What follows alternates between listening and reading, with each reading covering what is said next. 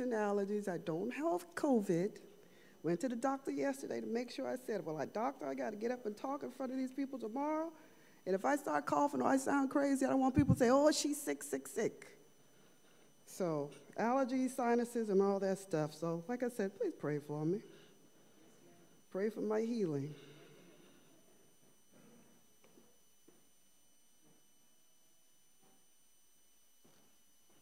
The lesson this morning is coming from Luke, the Lord's Supper. Focal verses, Luke 22, 7 through 23. Aim for a change. By the end of the lesson, we will explore the principles behind the Lord's Supper, commit to participate in the Lord's Supper as Jesus would have believers to do, and feel motivated to teach someone else about the importance of the Lord's Supper. Let us pray. Dear Heavenly Father, we thank you for your blessings, for your love, your grace, and mercy, for providing us a way for a second chance, for eternal life, for salvation through the precious blood of Jesus. We thank you for all that you've done, Lord, and open our eyes so that we may see, our ears so that we may hear, and give us knowledge, wisdom, and understanding. Help us to receive your word and apply it and put it into practice so that we can tell somebody about what communion, what the Lord's Supper really is. We give you all praise, honor, and glory, and we thank you, Father, for all things. In Jesus' name, amen. The Lord's Supper, communion, we call it communion. And for the church, for us, we have two sacraments, baptism and communion, the Lord's Supper. So Jesus is celebrating his last meal. This is his final meal with his apostles, his disciples, and they're getting ready to sit down to eat that Passover meal. The Passover meal was, the Passover and the Feast of Unleavened Bread was at the same time. And when you talk about the Last Supper, it's that Passover meal with the disciples. He told the disciples to go and prepare a meal, get the Passover ready. They were out at the Mount of Olives, and they were getting ready to come and eat the meal. So he sent Peter and John out to go and prepare, and we'll get into that. Let's go ahead and read. I'm going to read the In Focus verses, and we'll move into the lesson. Now, you know how we start. I like to start with the scripture, and the scripture, Exodus chapter 12, is going to be a little long, so I'll try to read as fast as I can. If y'all can't hear me, somebody raise your finger or something to let me know I need to speak a little louder, okay? I don't want to trip up over this cord. In Focus, Louise was a wonderful woman who left a godly legacy, not only with her family, but also among the church relatives. No wonder hundreds of people turned out for her homegoing service, even though it was a hot and humid day. After the service and burial, people gathered for the fellowship meal in the church banquet hall to share fond memories of Louise. The pastor was surprised at how far Louise's family had come for her funeral. Louise's kinfolk lived in Los Angeles, Chicago, Baltimore, Atlanta, Washington, D.C., and Montgomery, Alabama. Everyone is here, said one of Louise's distant cousins, but I wouldn't have missed this for the world. Louise was so very special, and I wanted to show her and the rest of the family what she meant to me. A church member chimed in. Yes, Louise was a stalwart of our church, and it was only fitting to share this special occasion with her family and friends. Special occasions are for special people who have made a lasting impact on our lives. We want to demonstrate how much we love and appreciate them, and one of the ways is to do that is a fellowship meal to honor them. In today's lesson, we learn that there is something wonderful about sharing a meal together. In fact, in many countries, the dinner table is synonymous with brotherly love and fellowship. So the Last Supper, that last meal that Jesus was having with the apostle, his disciples, giving him his last words and last instructions, and they were coming together. So it said sharing a meal was that fellowship. And I don't know, I think we've gotten away from it a lot where people have, that's my phone? Yeah, that's why I see your phone at the mouth of it too. I'm sorry, please forgive me. No, I was looking down, I apologize. Y'all think I need to turn it off? Okay. That's fine.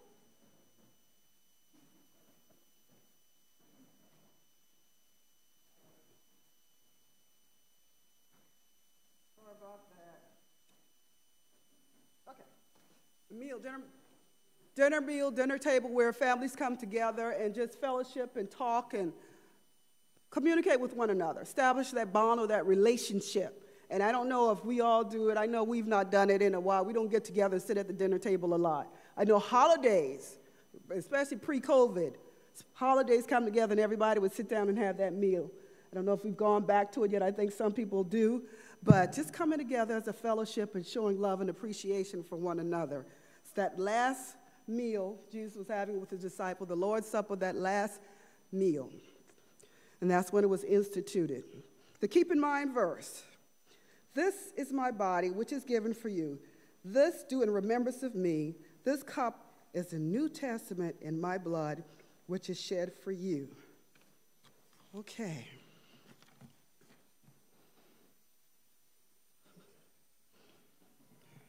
This is my body, which is given for you. Do this in remembrance of me.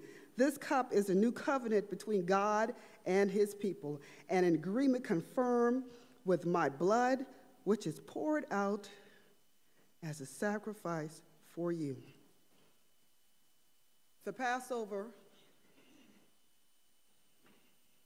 the unleavened bread, that was done when the children of Israel were in Egypt.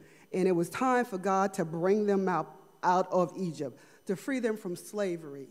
And so the Passover meal was celebrated where the blood of the angel of death was going to pass over the houses. He was going to go and kill the sons, the males, human and animals. And so God told Moses to tell the people, a blood of a lamb, a year old, without blemish, spotless. When you kill the lamb, put the blood over the doorposts and over the lintels. So when the angel of death came through, the angel of death would pass by, Passover meal. And they were going to celebrate this meal. The meal that they ate, then they had to use unleavened bread. Because when God moved and when God told them it was time to get up and go, they had to be ready to go. So when you eat unleavened bread, no bread with yeast. Unleavened. You had to move, be ready, dressed, almost dressed, have your stick, everything close by, because when it was time to go, you had to get up and get out. So unleavened bread and the Passover, the blood. And one thing that's awesome about God, when you see blood, you hear about blood covenants, and I used to watch these Western movies, and the Indian and the Caucasian man used to make these covenants, and they would cut their arms and do the blood thing. Y'all remember that? So blood. God ratifies things with the blood. Think about Adam and Eve in the garden, where God killed an animal and made the clothing for Adam and Eve. The blood had to be shed. Blood had to be shed. And so when we think about the blood covenant, Jesus said, this is a new covenant that I'm making. Jesus was the final, the ultimate sacrificial lamb. Nothing else can take his place. Nothing, no one. He was spotless. He was perfect. He came from God, the Son of God, perfect, spotless. He came to sacrifice his life for us so that we may have eternal life, a second chance, forgiveness, salvation. Restore us, redeem us back into good standing, back into relationship with God the Father, because sin separates us from God. And remember, it was continually, over and over again, the children of Israel.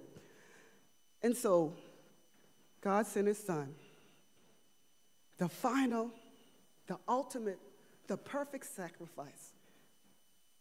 Didn't need anything else. His blood. What can wash away my sins? Nothing but the blood of Jesus. What can make me whole again? Nothing but the blood.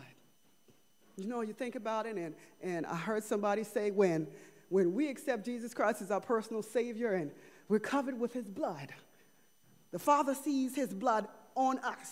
We're covered. And you hear people always say, plead the blood, plead the blood. The blood of Jesus. There is power, that dunamis, that power. But you have to allow him to have his way. Submit to him. Let him have his way. And know that when you're covered by the blood, now God didn't say we won't go through those trials and tribulations, y'all. He didn't say we won't go through. but he's bring us through. He cover us with that blood and keep us. The strength that we need to go through those trials and tribulations, he promised never to leave nor forsake us. He'd be there with us. So when we plead that blood and trust in him, stand on his word, he got you. And it's not always easy, y'all. Y'all know. It's not always easy. But he got you, and he's covering you, and he's carrying you, and you call on Jesus. Because Jesus went through it for us. He is that sacrificial lamb. He did it all. And what makes it so awesome about God and Jesus was John 3:16, that God so loved the world that he gave his only begotten Son, that whosoever believeth in him should not perish but have everlasting life. He did it for everybody, not just for certain people. You're not just for the person down the block, and that person in Israel. He did it for all of us who would come to the Son. And guess what? There's no other way to the Father except through the Son. Jesus paid it all. We have to go through Jesus. So you see, Jesus was a prophet. He was a good person. He was a rabbi, teacher. If that's it, it's missed. You missed it. There's no other way into heaven. There was no other way through salvation except through Jesus Christ, the Son, who hung and died, rose on the third day, all power in his hand, the blood, his blood, pure blood, sacrificial blood, ultimate blood. No other way to the Father except through the Son. That's how much God loves us. Jesus was willing to lay down his life for us. Thank you, God. He loved us like that. And he continues to love us, sits on the right hand of the Father making intercession. He's our mediator sitting there. Ah, thank you, Jesus. Hallelujah. On the right hand of the Father looking out for us. What kind of love is that? Isn't that awesome? Awesome. Okay, y'all. Okay.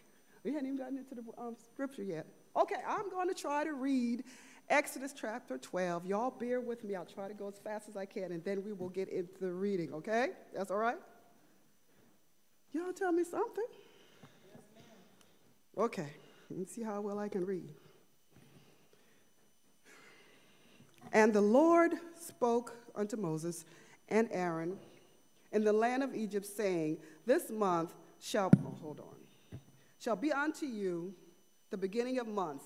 It shall be the first month for you. Speak unto all the children of Israel, saying in the month, 10th day of the month, they shall take to them every man a lamb according to the house of their father, a lamb for an house. And I'm not reading this very well, am I? Okay, bear with me. I might have to take my glasses off. And if the household be too little for the lamb, let him and his neighbor next unto his house, they're going to share the lamb according to the number of the souls. Every man according to his eating shall make your, oh gosh, I'm going to take my glasses off. Y'all bear with me, okay? Okay. And if not, we'll skip that part. Okay. And if the household be too little for the lamb, let him and his neighbor next unto his house take it according to the number of souls. Every man according to his eating shall make your count for the lamb. Your lamb shall be without blemish, a male of the first year. You shall take it out from the sheep or from the goats. And ye shall keep it until the 14th day of the same month, and the whole assembly of the congregation of Israel shall kill it in the evening. And they shall take of the blood and strike it on the two side posts and on the upper door posts of the houses, where they shall eat it.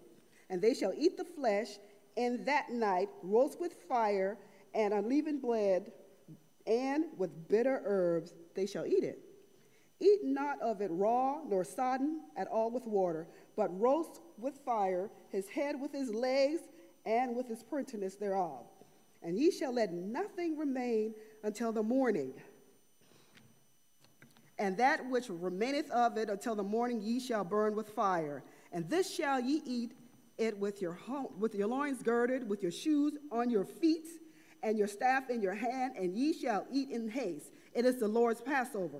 For I will pass through the land of Egypt this night, and will smite all the firstborn in the land of Egypt, both man and beast. And against all the gods of Egypt I will execute judgment of the Lord. And the blood shall be for you for a token, to you for a token upon the houses where you are. And when I see the blood, I will pass over you, and the plague shall not be upon you to destroy you, when I smite the land of Egypt. And this day shall be unto you for a memorial, and ye shall keep it a feast to the Lord throughout your generations. You shall keep it a feast by an ordinance forever. I'm going to stop there. That's when it was instituted. He told Moses, the Passover, unleavened bread. So then this is where Jesus and his disciples are coming. They're getting ready for the Passover. Jesus is getting ready to celebrate his last meal. So this is where we are, and this is where we're starting in the reading. Focal verse, Luke 22:7. Then came the day at unleavened bread when the Passover meal must be killed.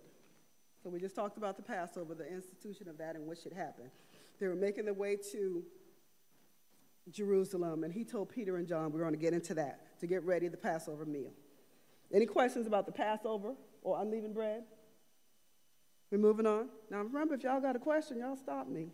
And raise your hand high this time if y'all got something to tell me. It's okay. It's all right. Okay.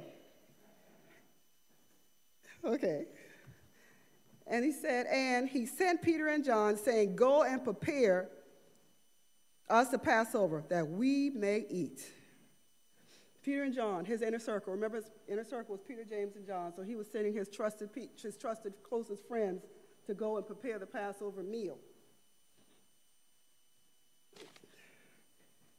And they said unto him, where will thou that we prepare? Where should we go? Where are we going to go, Jesus? You're telling us to go and get ready for this Passover meal. Where is it that you want us to go? So Jesus said, and he said unto them, behold, when ye are entered into the city, there ye shall a man meet you, bearing a pitcher of water. Follow him into the house where he entereth in. So now, Jesus told him, go ahead, go in the city. You're going to see this man with a pitcher of water. And remember, you think Jesus has already told this man, I'm coming? They're coming, and be ready? Or, remember, Jesus is omnipotent, omniscient, and omnipresent. So he knows everything. And one of the write-ups saying, one of the readings said, Jesus could already see that man, because Jesus could be everywhere at the same time, and he could see all things. But he told Peter and John to go, and he didn't really tell them too much of anything, because remember, the religious leaders wanted to kill him. They were ready to crucify him. So he didn't want this last meal to be interrupted. He didn't want anything to stop that, because that meal had to go into place. It had to happen because this is where communion started. So he didn't tell too much information. So remember, Judas was there to betray him. So if he had gotten out ahead of time where it was going to be, he didn't want anybody to come and interrupt that and stop that, because remember, the word had to go forth. Scripture had to be fulfilled. So now, the man that was in the street, remember, Peter and John said, well, how are we going to know? They're thinking, how are we going to know this man? Who is this man? Remember, back then, women usually carried pitchers of water. Men didn't usually carry pitchers of water. So that was another thing. Okay? Verse 14, where am I? 11. Y'all, my sight is not good today. And ye shall say unto the goodman of the house, the master, rabbi, teacher, saith unto thee, where is the guest chamber where I shall eat the Passover with my disciples? Where is it? Where do we need to go? That's what Jesus told them. And once they got there, they would know exactly what to do. Okay? Let me go to my Bible, because my Bible has larger words, okay? Y'all bear with me. There we go. Verse 12. And he shall show you a large upper room furnished there. Make ready. He's going to show you what to do. He's going to show you where to go. This is where you need to go. This is what you need to do. Okay? Any questions?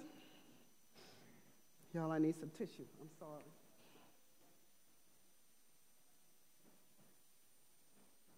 Somebody make a comment about something while I'm doing this. Somebody help me out. Anybody? Y'all quiet, man. Help me out.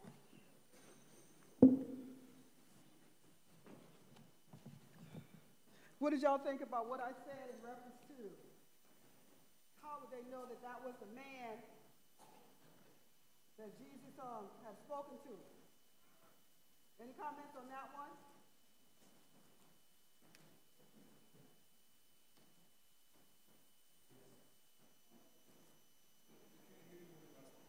Okay, hold on. I'm sorry. Please forgive me.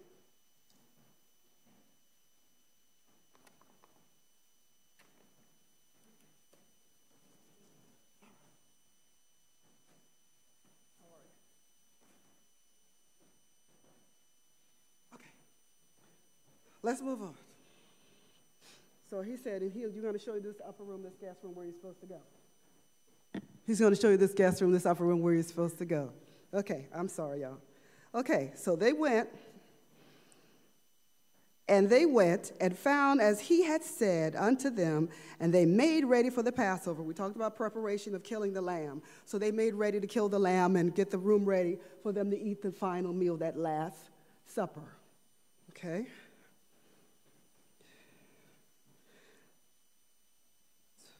And he said, and when the hour was come,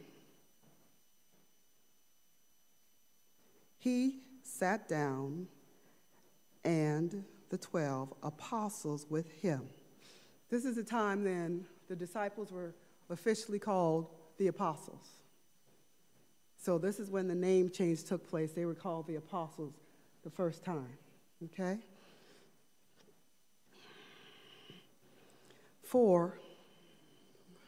And he said unto them with desire, I have desired to eat the Passover with you before I suffer. He's burdened. He knew that this is his last time that he was going to be with the disciples, apostles. He was going to go to the cross and he was going to suffer and die. So he was telling them his inner feelings, what was going on with him. Like I said, this was a teaching moment. He was going to teach them, instruct them, tell them what he needed them for them to tell the world. But then this was a teaching moment where he knew he wasn't going to be with his close friends, his students. He wasn't going to be with them anymore after this. So he was burned. He said, with a desire, I'm eager, I'm anxious, but not necessarily anxious, but I'm eager to tell you, to spend this time with you right now, because we're not going to be together like this again. And he's going to tell them when. Okay, y'all tell me how much time, okay? When he'll be able to spend that time with them again, with desire. Before I suffer, I'm looking forward to spend this last supper, this last meal with you, because he's going to die. But, of course, he rose.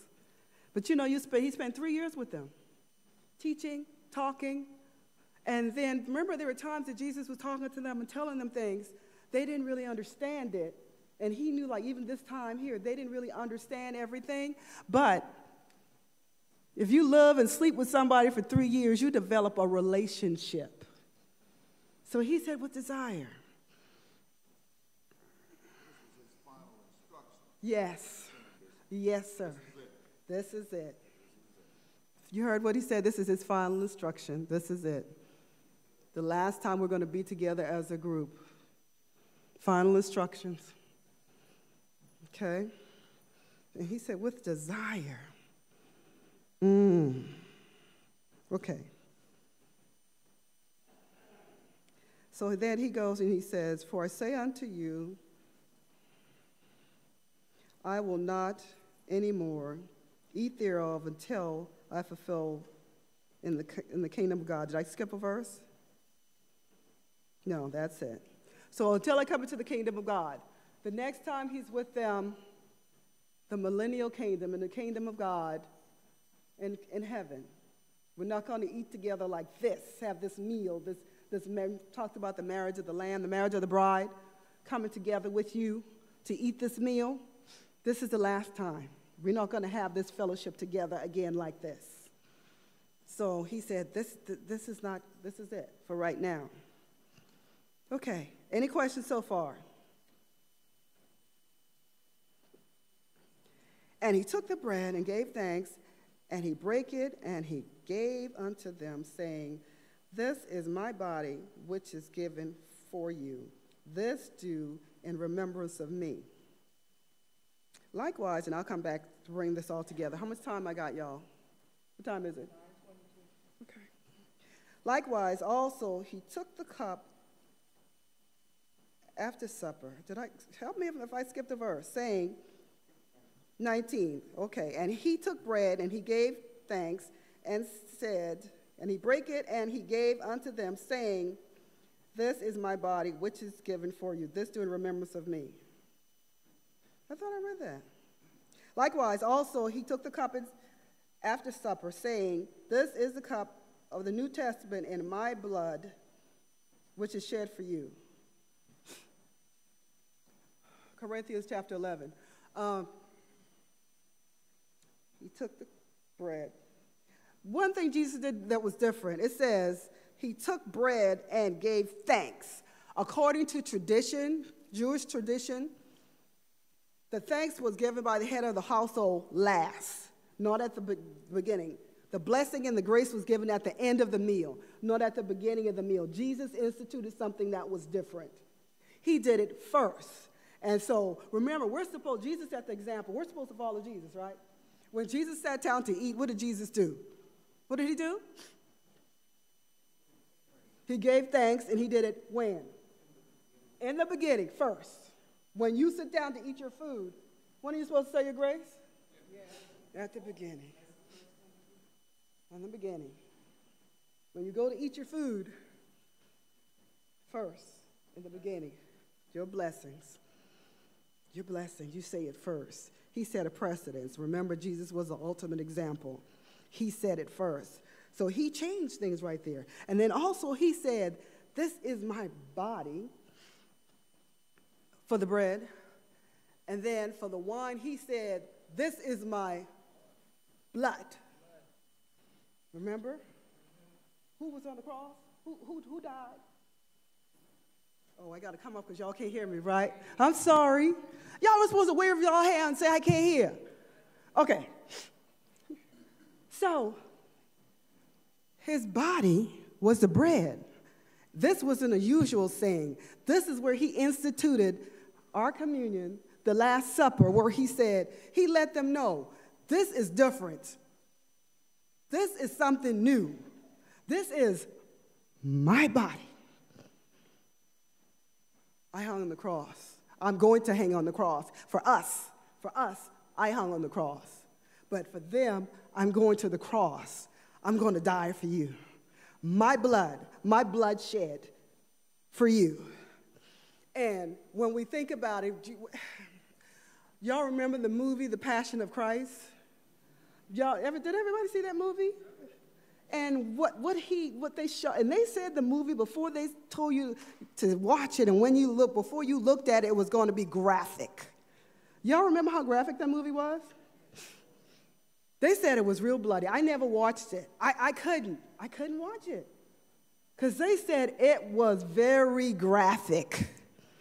And so the blood, the bread, his body, do this in remembrance of me. What I'm going to go through and ultimately die for you, he died for us.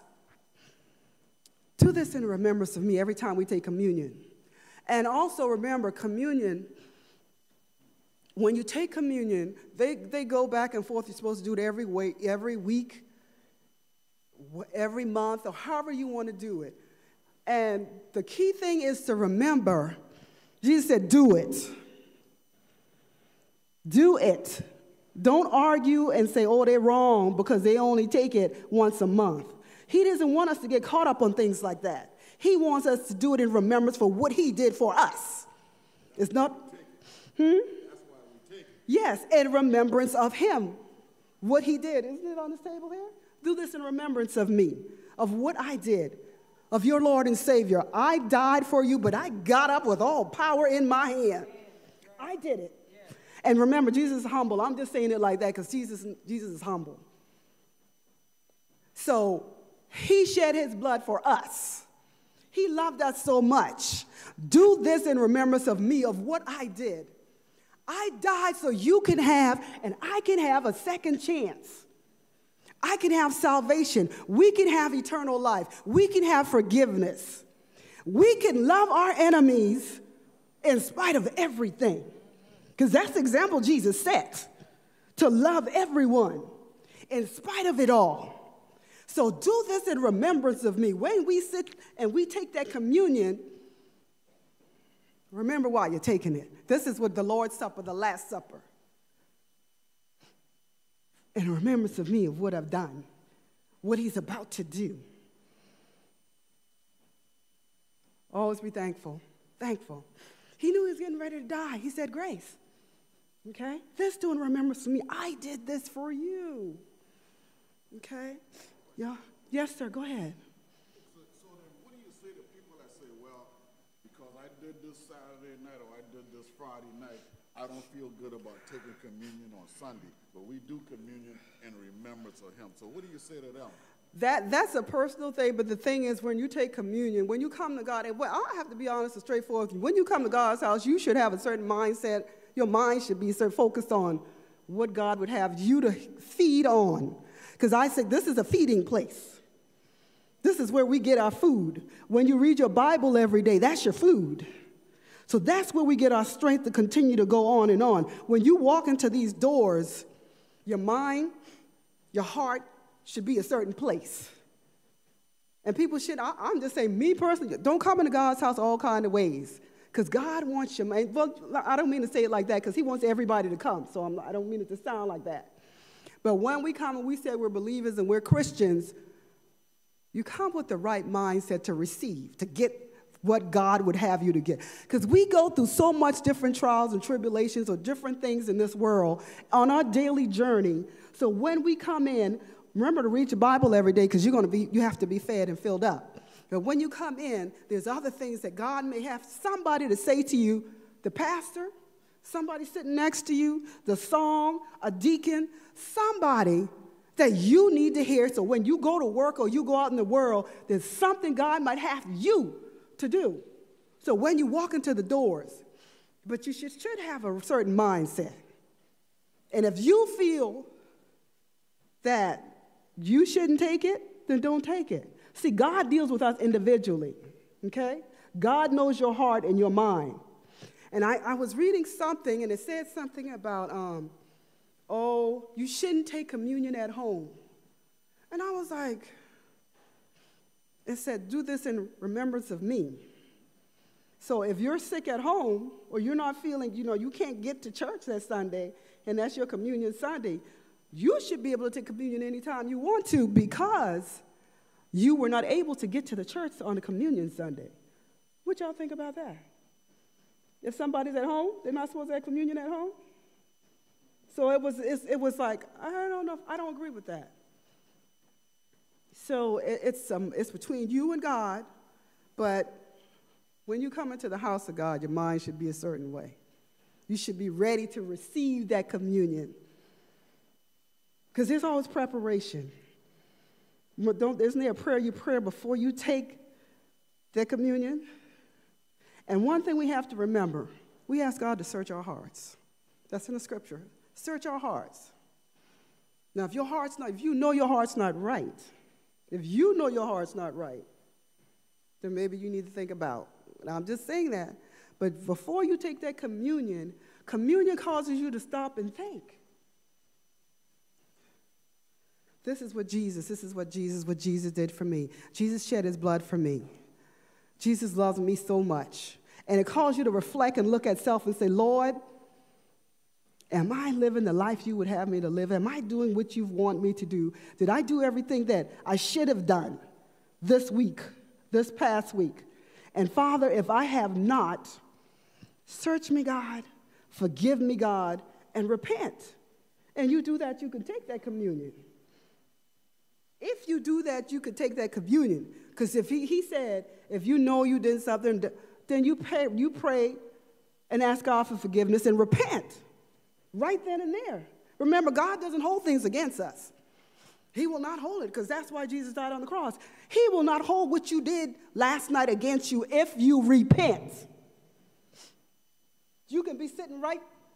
So if you went out last night and did something you weren't supposed to do, and you come to God and you ask forgiveness and create me a clean heart, forgive me, God, I was wrong, I repent, and you're sincere.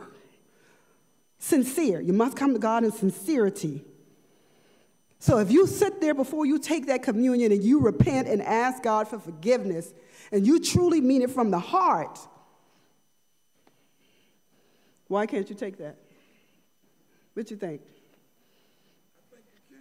Mm-hmm. What? You got to understand the reason why you're taking the communion. Right. You're not taking it because what you did last week or last month.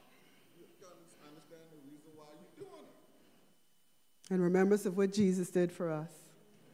The new covenant, his blood, his body.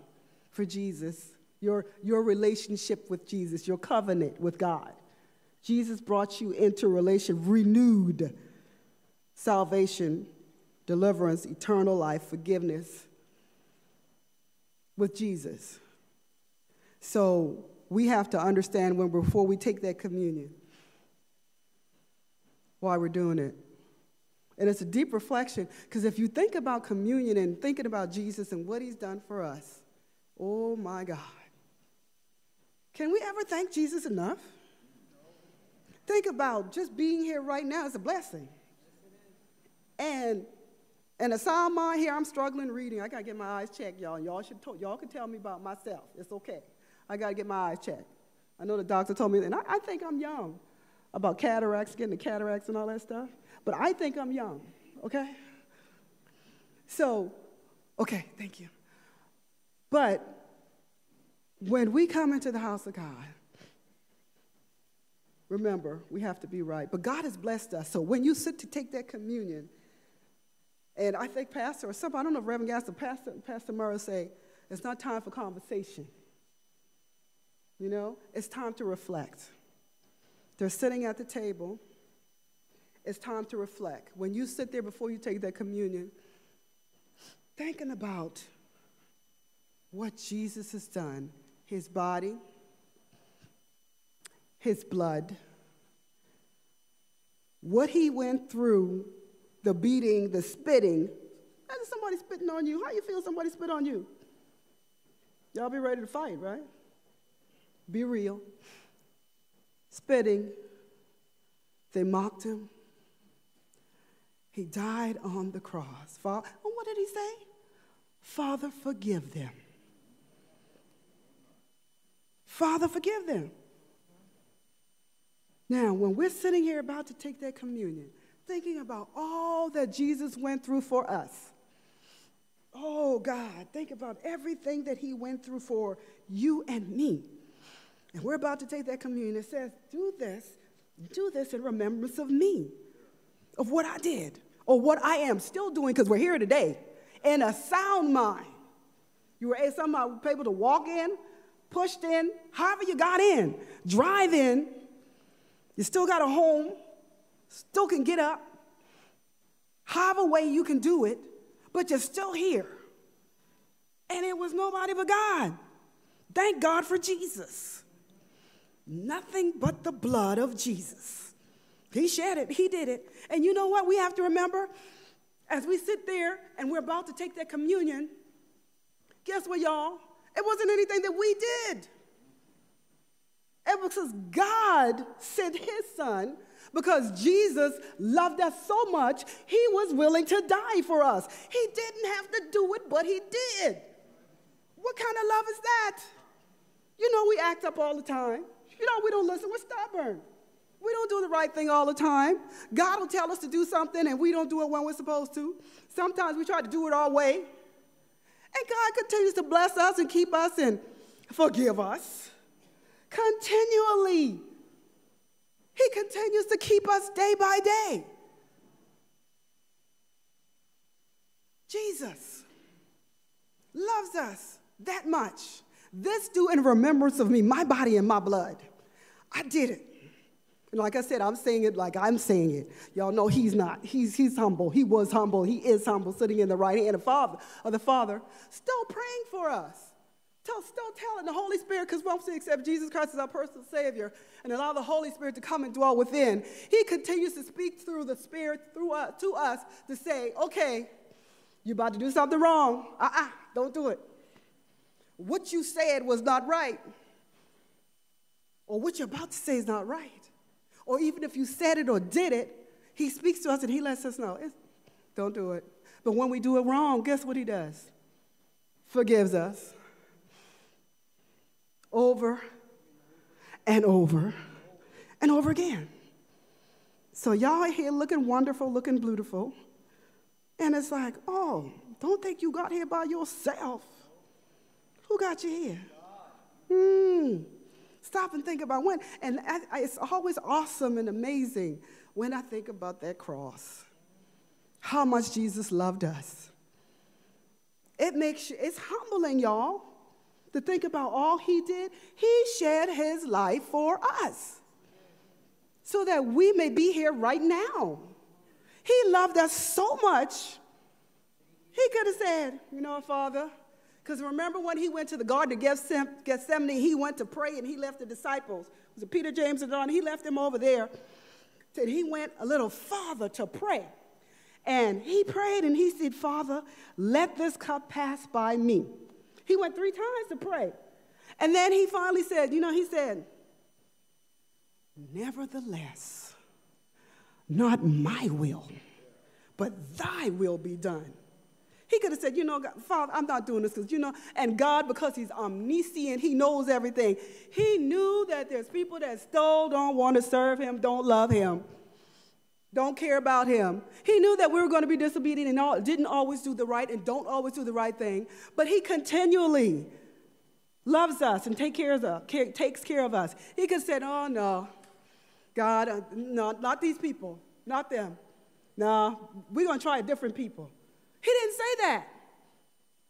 Nevertheless, and it was the religious people, remember? It was the religious people, us, Christians, so-called Christians, that crucified him. Nevertheless, not my will, but thy will be done. So he did it. So when we go to sit down, I got a clock here in front of me. When we go to sit down and take that communion, y'all, when we stop to think before we take it.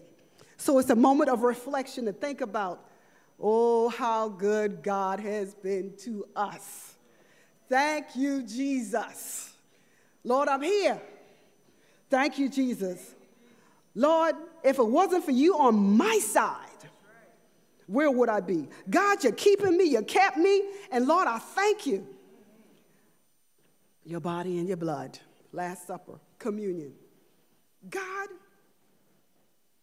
I could never thank you enough for all that you've done for me. Thank you. Lord, another chance. Thank you. Lord, you did it again. Thank you. Lord, you know what happened.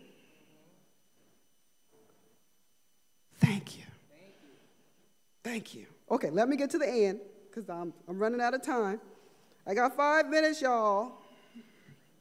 Okay, but verse 21, the New Testament of his blood. New Testament. We're living in that new covenant because of his blood, his body dying on the cross, and then he got up. Resurrection. He got up. He didn't stay in the grave, y'all. So we got another chance. We got eternal life because he got up, and he got up with all power in his hand. That's why we can go every day and sometimes don't know how we're going to make it through. But if we say, Lord, I need your help. Lord, keep me. Lord, show me what to do. Lord, how do I handle this situation? Call on him. And I talked to him. If you just got here later, y'all remember, plead the blood. Jesus, I need you. Jesus, help me. Jesus, show me the way because I don't know how to fix this situation. And guess what? It may not be a situation you need to fix. He's going to have to be the one to come and fix the situation. You have to let go and let God. Just stand still and see. Remember he told Moses, stand still and see the salvation of the Lord. You let God work it out. Because sometimes we try to help God, and guess what we do? We mess up. We mess up. Okay? So it's up to us to say, God, I'm going to cast all my cares on you. Trust you to fix the situation because I don't know what or how to do it. Let go and let God. Let him work it out. He'll do it. Trust him. Trust Jesus because he did it all for us. Okay, so now it says, but behold, the hand of him that betrayeth me is with me on the table. And truly the Son of Man goeth as it was determined, but woe unto the man by whom he is betrayed. And they began to inquire among themselves which of them it was that should do this thing. He warned them. He let them know that there's somebody sitting at this table that's going to betray me. Somebody sitting with me that's been with me for 3 years. Somebody in this crowd that's sitting at this table is going to betray me. And everybody started inquiring. My time is up, y'all. I got 2 minutes. Okay, deacons, I got 2 minutes. Somebody's at this table is going to betray me. You know, you ever had a good friend or you thought it was a good friend? Somebody you used to hang around with, y'all work together, whatever. That person betrayed you. Was that me or them? That person betrayed you. I know you were upset, weren't you? You were mad. But Jesus wasn't like that. Remember, the scripture had to be fulfilled. So Judas was betraying him, and it said that he said that so that maybe Judas would repent, to give him an opportunity to repent. But remember, scripture had to be fulfilled that he was going to be betrayed. So when I read that, it was like, well, an opportunity for Judas to repent, well, maybe, God always has a plan. So if Judas had repented, then maybe God would have had somebody else to do it. But the opportunity was there for Judas to repent. And then the disciples started saying, well, who is it, Lord? Who is it? Who is it? Who is it? They wanted to know. It was not their time to know. They would find out later. So the lesson is talking about the Last Supper, the institution of the Last Supper communion. So when we do that, we take it in remembrance of Jesus' body, the bread, Jesus' blood, the wine. So remember, before you take communion, because the deacon asked the question, before you take communion, we're supposed to stop and think about Jesus, all he did for us, what he's done for us, what he's still doing for us. Think about Jesus. Any questions, comments? Thank y'all for your attention. God bless you. Oh, lesson for next week, y'all.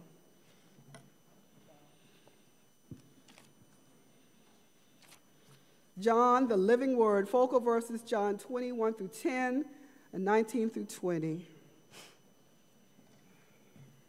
Let's close out with prayer. Dear Heavenly Father, God, we thank you. Thank you, Jesus, for your blood. Thank you, Jesus, for your body. Thank you for dying on an old rugged cross so that we may have another chance, so that we may have eternal life, so that we may be redeemed, restored, renewed, forgiven, God. We thank you for loving us so much, Father. Thank you for all you've done, you're doing, you will do. And Lord, before we sit down to that communion, help us to reflect and look at self. But first of all, we look at you. Look at the cross. Remember what you did. But not the cross, Lord, because you got up and you have all power in your hand. your God of grace and mercy. We thank you, Lord, for loving us and keeping us. In Jesus' name we pray. Amen. God bless y'all.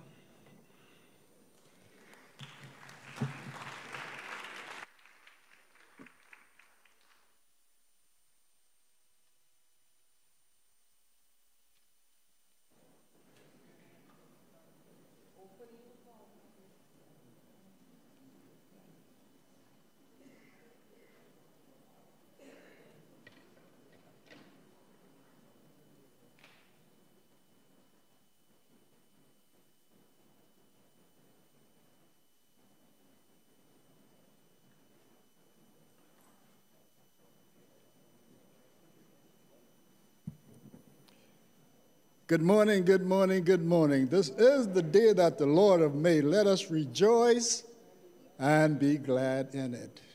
We are about to have our devotion, start our devotion, and we pray and hope that you will join in with us. But before we go into our devotion, we got a few names that we want to call that are in prayer, for prayer. And we know that the prayer of the righteous availeth much. So remember, when you bow, say a few words in prayer for these members. And I know there's probably many more, but there's just a few names that I will be calling. Sister Candace Ackerman, she asking for prayer. Sister Donna Brown asking for prayer. Sister Barbara McDaniel asking for prayer. Deacon Elijah Rivers and Deacon Stacy Manigo, they're asking for prayer. And their death in the family, we're asking for prayer for these family members, the Williams family and the Washington family. Keep these members in your prayer. Pass me not, O gentle Savior, hear my humble cry, while on others thou art calling. Do not pass me by.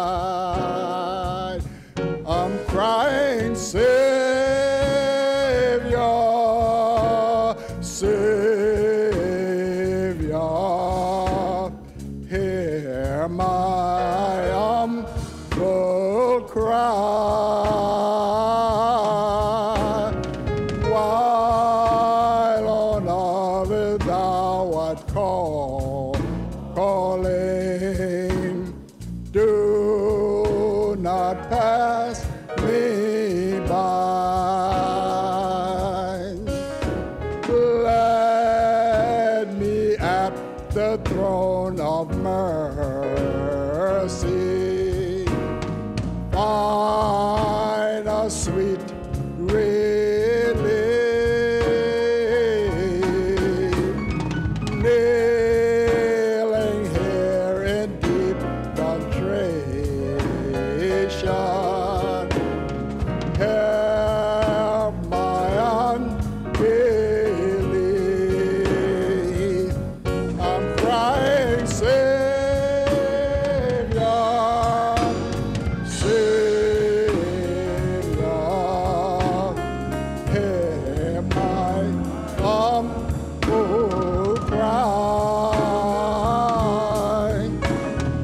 while on others thou art calling. Do not pass me by. Let us pray. Once again, Heavenly Father, we come in your holy and your divine presence. Master, we want to give you thanks for the many, many blessings that you have bestowed upon us.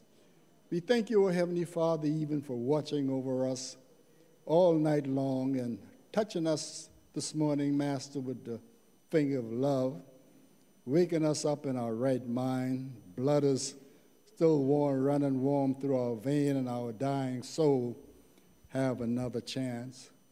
Pray now, Master, your forgiveness. Lord, for we realize that all have sinned and fallen short of your glory. And Lord, we even asking your forgiveness, Lord, because a lot of things that we should have done, Master, that we didn't do. And we asking you, Master, to forgive us for our many, many sins. Pray now, Heavenly Father, that you will remember this church as a whole, Master. First Baptist as a whole, dear Father. Pray that you will just continue to be with us and to guide us and to keep us in your ways and keep us in your word. Bless us, O Heavenly Father, as only you can. And dear Lord, there were a few names called this morning, Father. Pray that you'll touch, Lord. Anoint them, O Heavenly Father, from the crown of their head to the soles of their feet, Lord. Master, just do the good that you see them standing in need of. And dear Father, as we come, Lord, remember our pastor in his absence, Master. Keep him in your kind and keeping care. Continue to guide him and to bless him and to lead him, Master, that he may be able to lead us in the way that you want him to lead us, Father. Bless this nation as a whole, Master, for we need you now, Master, more than ever before. There's so much going on in this world. Father, I pray that you just look down upon this nation with the eye of pity and the heart of a most tender compassion, Master. And Lord, just bless us and guide us. In Jesus' name I pray, amen.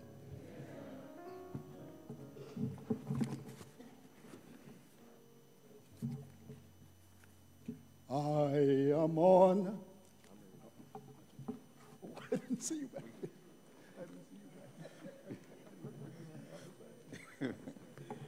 Good morning, church.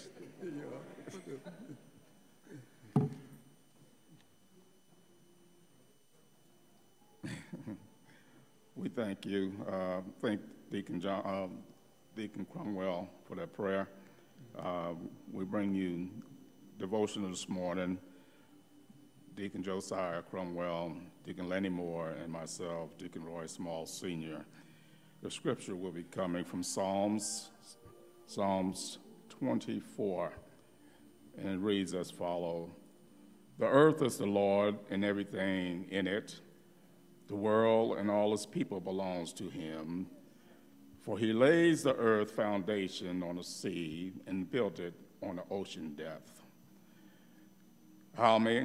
Who may climb the mountains of the Lord? Who may stand in his holy place? Only those whose hands and hearts are pure, and who do not worship idol and evil and tell lies. They will receive the Lord's blessing and have a righteous relationship with God, their Savior. Such people may seek you and worship you in your presence, O God of Jacob. Open up ancient's gates, open up ancient's door, and let the King of the glory enter. Who is the King of glory? The Lord, strong and mighty, the Lord invisible and vital. Open up ancient's gate, open up ancient's door, and let the King of glory enter. Who is the King of glory? The Lord of heaven armies. He is the King of glory. May these words be a blessing to the reader and the reader of thereof. In the name of Jesus Christ we pray. Amen.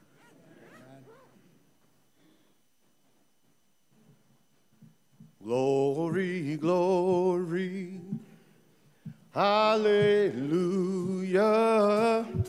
Since I laid my burden down, glory, glory, hallelujah. Oh, since I laid my burden down, oh, my friends don't treat me, yes sir, like they used to. Oh, since I laid my burden down. My friends don't treat me like they used to.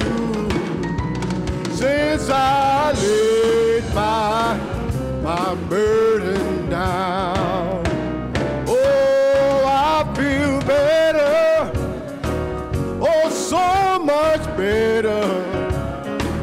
Oh, since I laid my burden down, I said I feel better, so much better. Oh, since I laid my burden down. Oh, burden down, Lord. Oh, burden down, Lord. Since I laid my burden down. Burden down, Lord. Burden down, Lord. Since I laid my burden down. Oh, glory, glory. Hallelujah. Since I laid my burden down. Glory, glory. Hallelujah. Since I laid my burden down.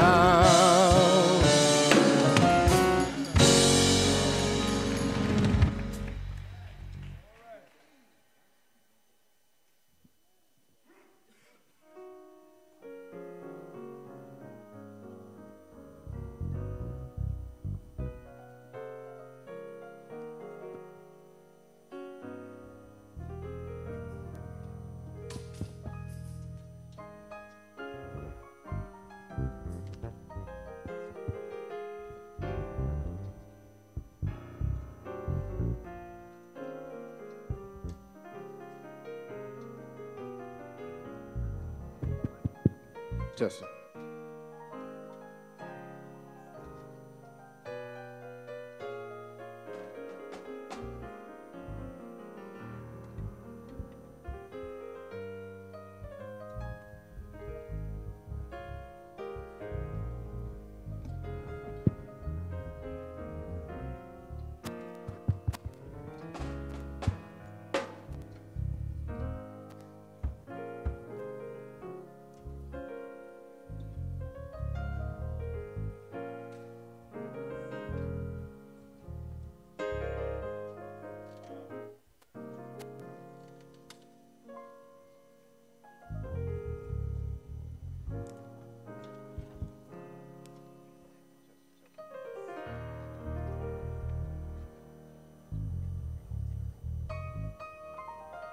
Testing 1, 2. Praise the Lord, everybody. Praise the Lord, everybody. Truly, this is the day that the Lord has made. Let us rejoice and be glad in it. We're going to come before you with a couple of songs. So we encourage you to join in with us as we worship the Lord.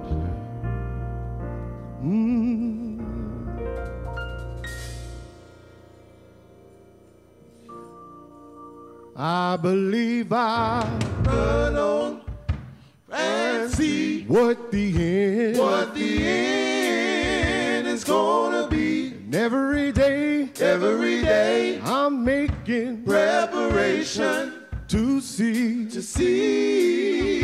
God's face. I believe I'll run on, yes sir, run on and see what the end is gonna be. Yeah. I believe I'll run on, yeah, and see what the end is gonna be. And every day I'm making preparation to see God. God's face. I believe I'll run on, run on, and see what the end is gonna be. Oh, come on and run on, run on, come on, run on, run on, run on. Lord, I'll go if I have to go, all by myself. Yes, I will. I'm on this Christian journey, working for you. Yes, I am. I got Jesus walking with me. I've got Jesus walking with me. Just hold my hand, hold my hand, guide my feet. Yes, Lord, just guide my feet, guide my feet, just guide my feet. Yes, Lord, can I get a witness? Can I get a witness? Can I get a witness to run, to see what the end is gonna be? See what the end is gonna be. Oh, come on, just come on, just run, run, run, just run, run, run. Come on and run, yeah. I believe I'll run on, yes sir, and see what the end is gonna be. And every day I'm making preparation to see God's face. I believe I'll run on, yeah, run on, and see what the end's gonna be. Oh, is that all right? Is that all right? Yeah. Can you feel God moving? Yeah. Can you feel God moving? Yes, I can. Church, can you feel God moving? Yeah. Oh, I feel Him moving in my soul. I think we're gonna sing that again. Can you feel God moving? Yeah. Can I get a witness that can you feel God moving? Yes, I can. Can you feel God moving? Yeah. I feel Him moving in my soul. Now come on. Can you feel God moving? Yeah. Can you feel God moving? Yes, I can. Can you feel God moving? Yeah. I feel Him moving in my soul. Can you feel God moving? Yeah. Can you feel God moving? Yes, I can. Can you feel God moving? Yeah. Said I feel Him moving in my soul. Some say when He touched me, my hands look new. Some say when He touched me, my feet did too. Some say when He touched me, I started to shout. But ever since He touched me, He set my soul on fire. Can you feel God moving? Can you feel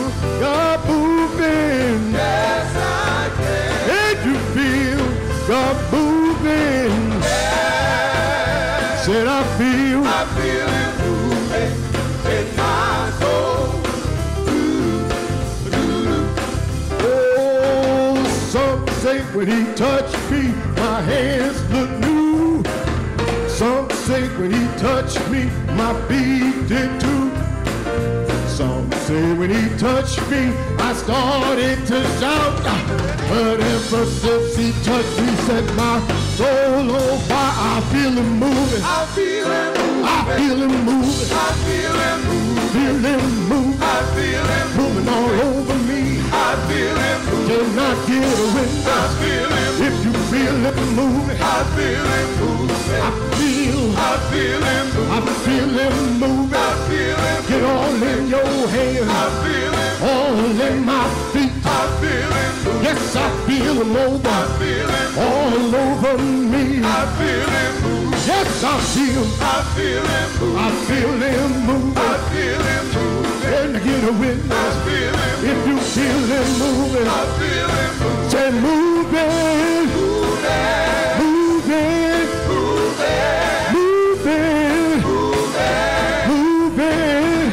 Oh, I feel him moving. Yes, I feel. I feel him. Yes, I feel him moving. I feel him. Yes, I feel him moving. I feel him. Can I get one witness? I feel him. If you feel him moving, I feel him. Stand up on your feet. I feel him. Help me praise the Lord. I feel him. He's been good to you. I feel him. He's been good to me. I feel him. I feel him moving. I feel him moving in this place. I feel him moving in this place. I feel him moving in this place. I feel him. Yes, I feel him moving. I feel him moving. Feel him moving. I feel him moving. Said moving. Oh, moving. Moving. Moving. Moving. Oh, I feel him moving.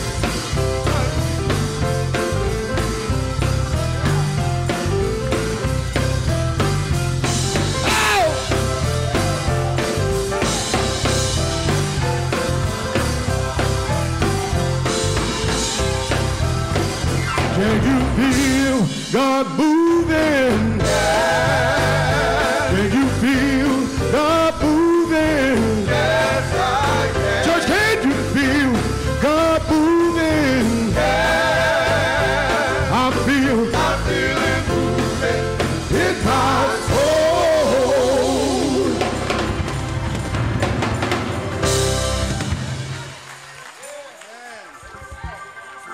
Praise the Lord, praise the Lord. Isn't it good to come into worship with a spirit and a mind to praise God? Praise the Lord. We are blessed because when we enter into the house, we don't have to warm it up in order to praise God. But once somebody opened their mouth and began to sing songs of Zion, glory to God, we feel him moving. The Spirit of the Lord, know that it's welcome in this place. Hallelujah. We thank him this morning. We thank him this morning. We thank him. We thank him. Because we know that without him, we could do nothing. Without him, we would not be here this morning. Without him, the devil could have trashed us all over the place. But with God, we are mighty warriors. Hallelujah. Glory to God. Hallelujah. With God, we could stand strong. Praise God, from whom all blessings stand. Blessings flow. Hallelujah, Jesus.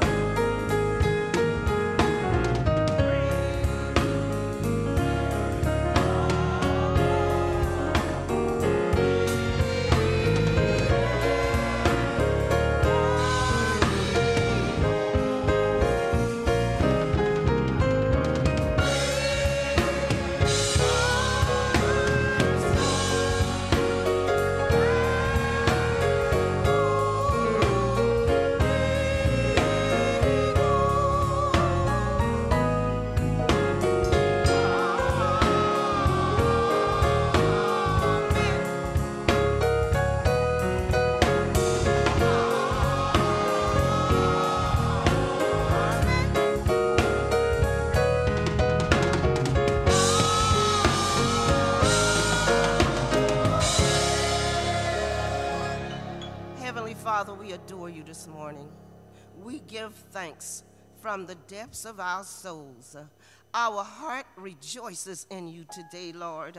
Our heart just give you praises, Lord. Oh, Jesus, because we know that without you we could do nothing. We would be like a ship without a sail.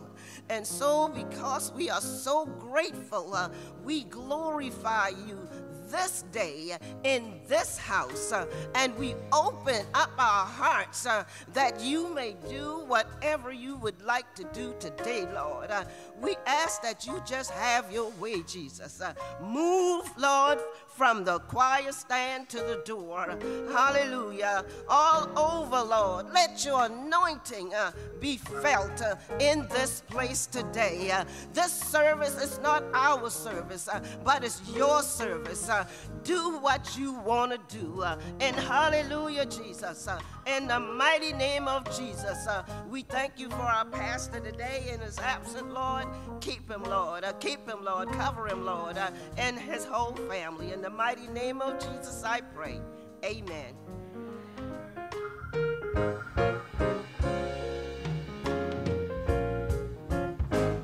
I know that prayer will change.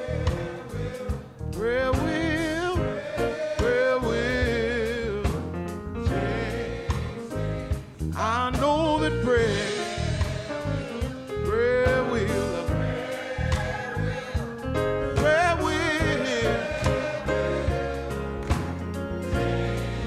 Oh, I know that prayer. Anybody ever tried it?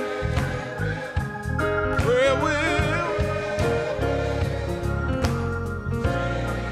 Oh, I know that prayer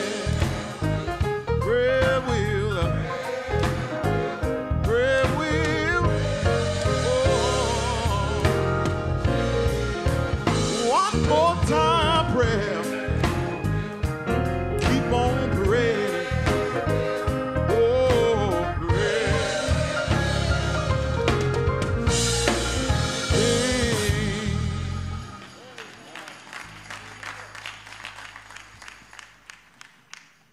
Our scripture reading for this morning, Psalms 34, the 34th Psalm. I will bless the Lord at all times. His praise shall continually be in my mouth. My soul shall make her boast in the Lord. The humble shall hear thereof and be glad. Oh, magnify the Lord with me. Let us exalt his name together. I sought the Lord, and he heard me, and delivered me from all my fears. They looked unto him and were lightened, and their face were not ashamed. This poor man cried, and the Lord heard him, and saved him out of all of his troubles. The angel of the Lord encamped round about them that fear him, and delivered them. O taste and see that the Lord is good, and blessed is the man that trusted in him.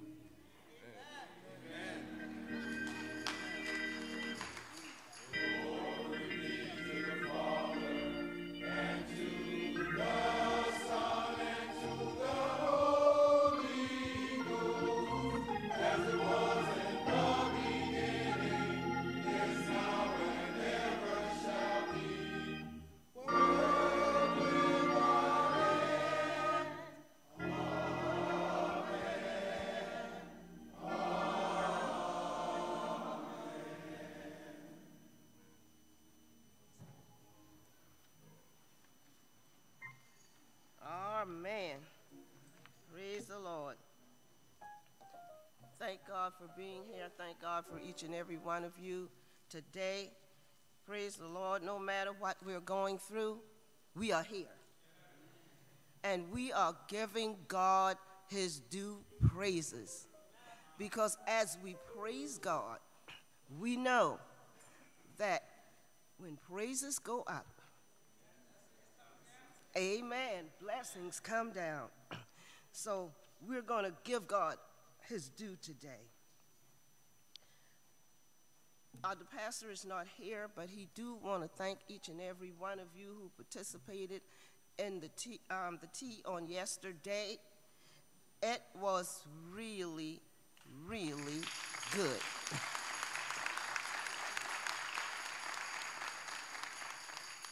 Everything was decorated so nicely, and we had more food that we can eat. It was just a blessed fellowship together, and I thank the Lord for it. Also, we're going to have 3 people to come up today. Sister Terry Gilliard, she's going to briefly tell us about the Ministry Expo. And then we're going to have Sister Lillian Pinckney, who's going to tell us about the Blast from the Past. And then our U.S. Democratic candidate, Michael B. Moore, will then come before you.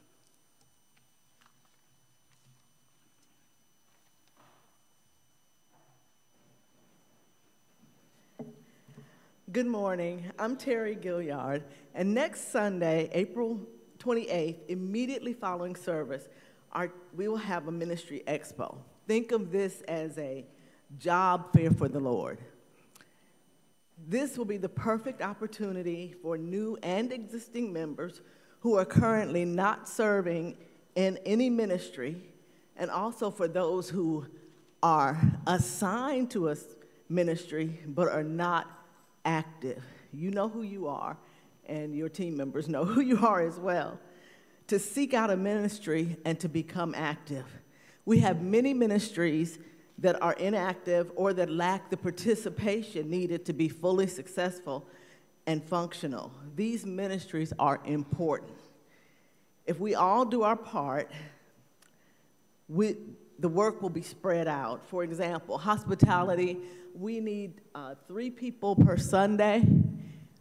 Think about that. If we have 78 people that volunteer, that's only 2 times per year that you'd have to serve. Another ministry that is inactive is the nursery. If we get 130 people, that might sound like a lot, but we have over 1,500 members. And if, say, 50% of those people are either too young or physically unable to serve in that capacity, we would just need 130 people, and that would still be only serving twice per year. That's not much to ask. Each ministry will have a display table where you can meet the ministry president or a member of the team. They'll provide you with the purpose of the ministry along with pertinent information. You'll be able to sign up right then and there, or you can go home and pray about it and see where God leads you, or you can pray all week long and ask God to guide you to the ministry that is best suited for the talent that He's already given you. We have lots of talent in this church, as evident with the tea yesterday. There's some super talented people in the pews. Next Sunday is the 4th Sunday. That's usually a dress down Sunday. So ladies, you can wear your comfortable shoes. Men, you can ditch the ties if you like. We'll give you a bite to eat that'll carry you over until you get home. Lastly, we're required to serve, and serve humbly and in love. Not only does that please the Lord, but it also helps you. If you're down, serve. If you're waiting on a breakthrough, serve. If you have everything you want and need, serve. No matter where you are in life, the Lord will give you joy, or He'll restore your joy, or just continue to help you maintain your joy. The joy that serving brings can't be beat. I could get on a soapbox about this, but that's for another time. Sometimes the work may be a little hard, but the benefit is rewarding. As Pastor said last Sunday, we have work to do, and it's time to get on post. Get on the job, do it well, and serve in excellence. So I hope to see all of you there at the Ministry Expo next Sunday, immediately following service. You don't have to stay long. Just come through and just find where God wants you to work. Thank you.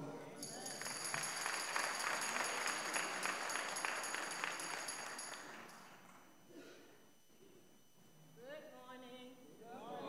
I'm not strutting. I got a twisted spine, so I'm not strutting. Just want y'all to know. Good morning. First, giving honor to God, who's the head of my life, and everybody in their respective places. Those of you that don't know, I am Lillian, Lil, Sister Pinckney Parker, whichever, and I've even been renamed the Silver Fox. All right. But anyway, I am here to represent Seniors on the Move. And as Terry said, we have some talent in this church. Now, I come to you to sell you a ticket so you could come hang out with the Seniors on the Move that's presenting this blast from the past. What is the blast from the past, Lillian? Old music, 50s, 60s, 70s. You know, that's a lot of love songs that they don't have anymore, and we still remember, and we're gonna sing it. Now, we're not professionals. You will laugh, we will crack up, we will cry, whatever.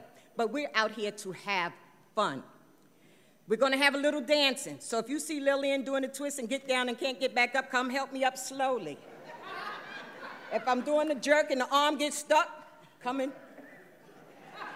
Okay? All right. The tickets are $20 each. I will be selling it back in the vestibule. The committee members have tickets also. Committee members, please put up your hands so they know who y'all are. Okay, thank you. And if you're interested in participating, you have to be 55 and older. You have to come through me, which is fine. If you don't have my number, ask. Mostly everybody has it. I don't want to announce it online because then I'm, And anyway, I hope y'all come out. You will have a blast from the past. We did it before in November, and the church people begged us to do it again, so we're doing it again. And thank you so much. God bless y'all all, and hope to see y'all on May 4th, right in the Life Center. Thank you.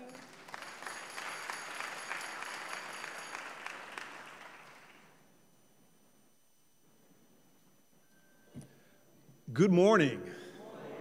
Wow. As said, my name is Michael B. Moore, and I am running to represent you in Washington in the United States Congress. Before I get started, let me just say I have an opportunity with this campaign to visit churches all over the state, and what a special place this is. This is wonderful. I've appreciated the warm welcome. By way of a brief introduction, I will just tell you that professionally, my background is in business. I've run companies and organizations. I was CEO of a company called Glory Foods. Some of you may have heard of Glory Greens. And then I was founding president and CEO of the International African American Museum here in Charleston. We raised the money and got that institution stood up, and then I let a museum professional come in. Personally, I am a proud son of the Low Country. My ancestors got here in the early to mid-1790s, and I've had family here ever since. Some of you may know the story of my great-great-grandfather, Robert Smalls, who as an enslaved man seized a Confederate ship and sailed it with his family and the other enslaved crew and their families and sailed it to freedom. In 1868, he was elected to the General Assembly in Columbia, and then after that, he served 5 terms in the United States Congress. I have the really profound honor that I am running for the same seat in Congress that he served in. And so it's just a very powerful thing. As you can imagine, Robert Smalls was a huge inspiration for me, but it wasn't just him. If I'm elected, I'll be the 4th in the last 5 generations of people in my family to serve in elected office. We were just hearing about service. My family just understood from the earliest moments that you've got to roll up your sleeves and try to create the world that you want to live in, that you've got to serve your community, serve others. And so that's what we've been doing. I have, again, a unique opportunity to continue the fights that my ancestors started, fighting for civil rights, for voting rights, for social justice. Unfortunately, there are still a number of those battles that need to be fought and need to be won. You know, I talk to people all the time who, in one way or another, need to have a government that works and that works for them. It works brilliantly for the 1%. Over the last few years, the 1% created twice as much wealth as the rest of the 99% combined. That's wrong. That's immoral. My interest is to serve the working families of South Carolina, to make sure that they've got someone in Washington who has their back, who is representing them, who's advocating for them, and that's the highest and greatest aspiration for my life right now. I will tell you, June 11th is the primary. It's an extremely important date. Our community has an enormous amount of political power, more than I think we realize. If we come together, our community can decide who goes to Washington. And so June 11th is just very, very important. And please, please vote. I've got to excuse myself for a minute, but I'm going to come back and meet you all after church. But it's been an honor to be here, and I look forward to engaging with you. Thank you so much for the time.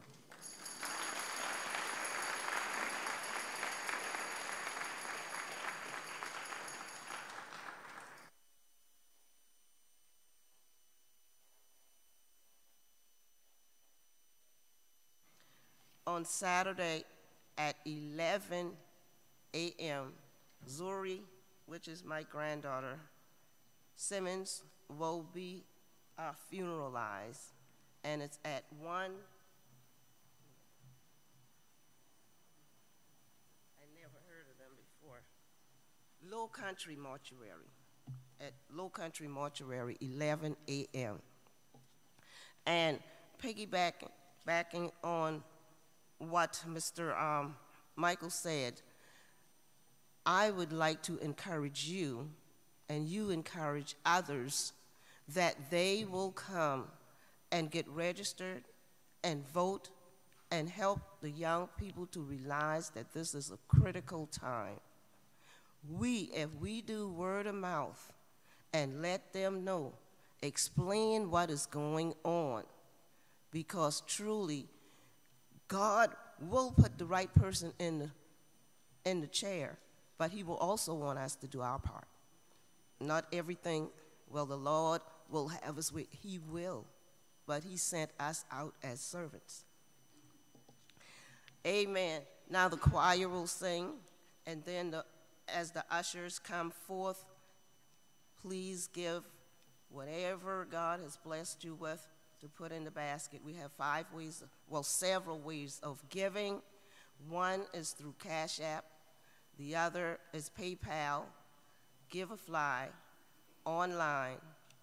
You can mail it to the church or bring it by. The church office is open Monday through Friday from 9 a.m. until 3.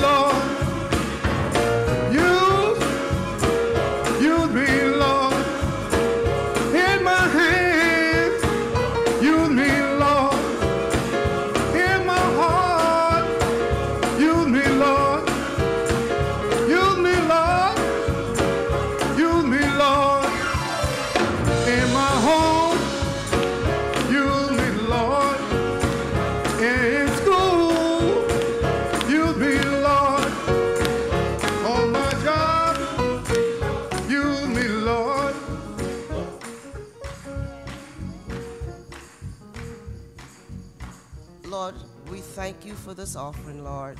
We thank you for those who gave, and we thank you for those who didn't have to give. We ask that you bless them so that they will be able to give in the future, and help us to use this money for the upkeeping and building of your church. In Jesus' name, amen. I want to live so God can anywhere. Good God Almighty, I want to live so my God can anywhere. Oh, yes, I want to sing so God can anywhere. I want to sing so my God can anywhere. Oh, you want to live? You want to live? Anybody in the building? Are you living so the Lord can use you? The good God Almighty. If you want to be used, you ought to tell the Lord.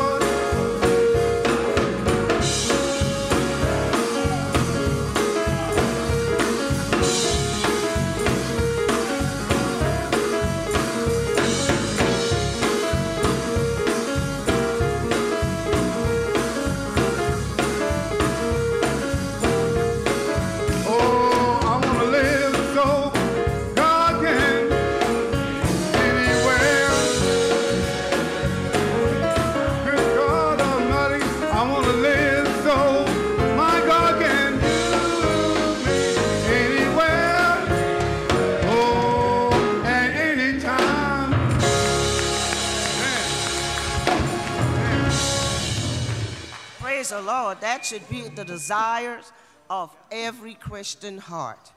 That God, if he need to use us, no matter what the situation is, where he want us to go, that we are willing to do and we are willing to serve. Praise the Lord. In Pastor's sermon last week, he talked about being a servant. That's what we are. Live so God can use you. In other words, you can't live any old kind of way. But you got to live the life that God has ordained us to live on this earth so that our light will shine in a dark world. It needs to shine now more than ever. When I was a little girl, they always talk about how things are so bad. But every year, it progresses even worse. So we need to pray and live that life that God can use us anytime and anyway. Amen. I also want to remind you about Pastor anniversary, which is the 3rd weekend in May. Please remember to get your tickets for the banquet. Amen? Amen. And so right now, as the choir sang the sermonic hymn, we're going to present to you for the speaker of the day, Reverend Warwick Hills. So listen and hear what the Spirit has to say to the church. Amen.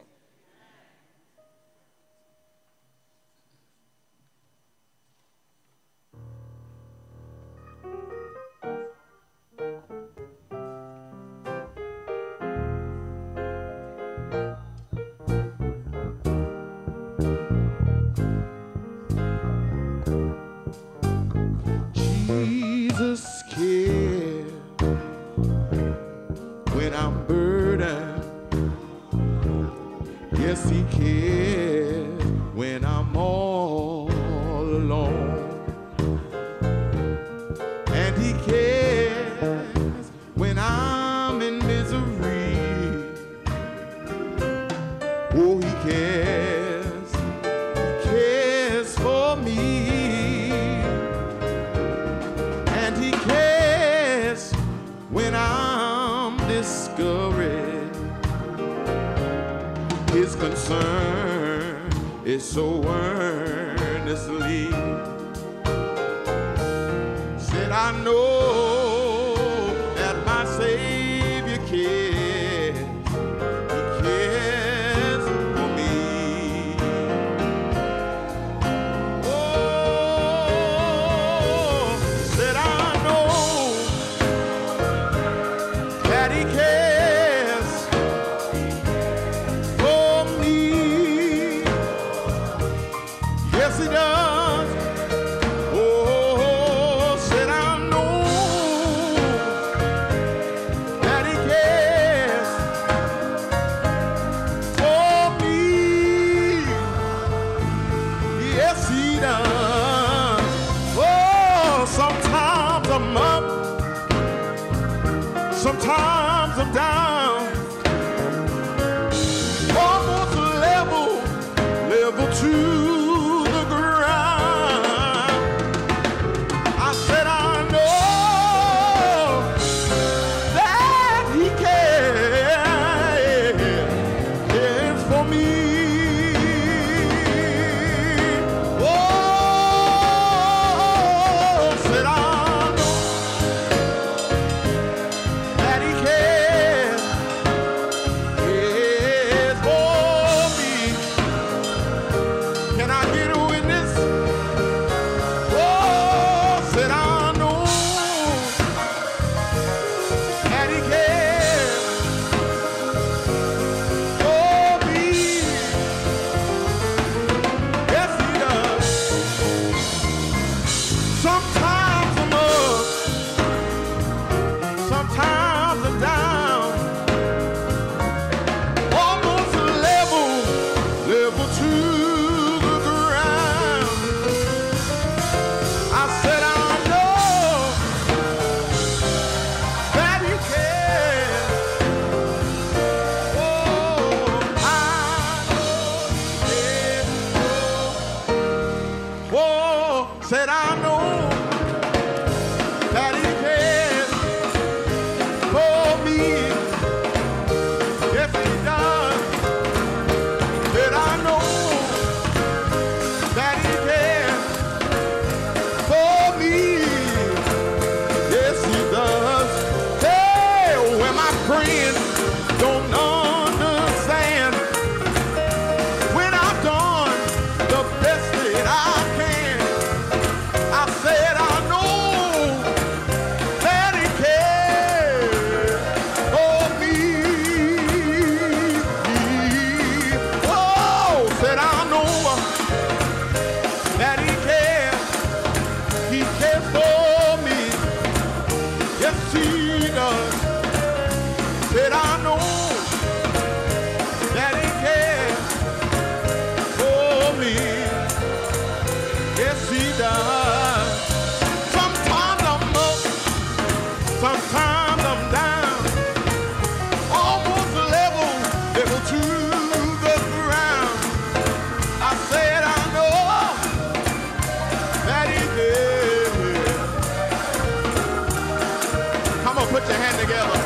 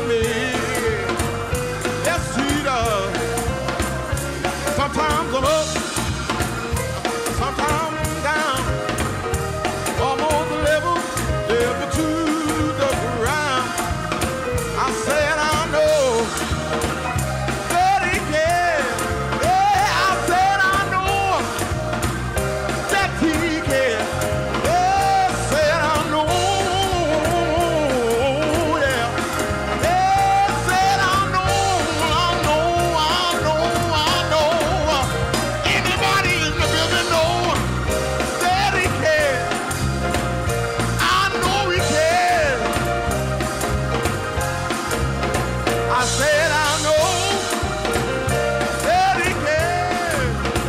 Oh, I know he cares for me.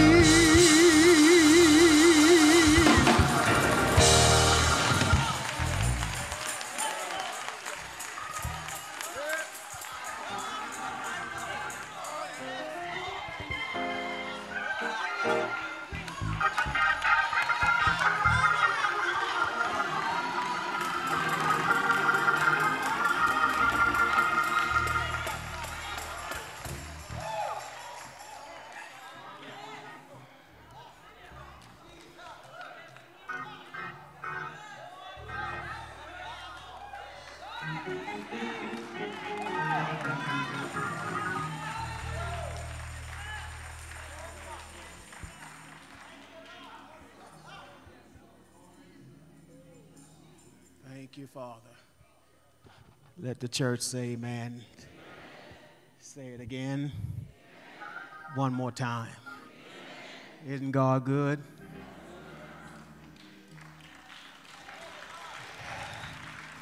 Has He been good to you? Hasn't He brought us from a mighty long ways? In spite of all the things we have dealt with, He was always there. Some things we thought it was the end, but some way, somehow He brought us out. I'm glad I don't look like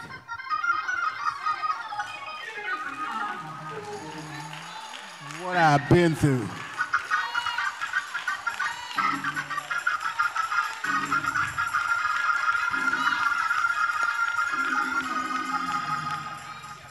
Thank God for a forgiving heart, forgiving those who have done things to us.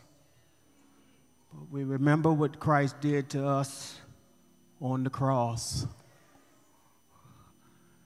Repeat after me, Lord, forgive me for my sins and my unknown sins.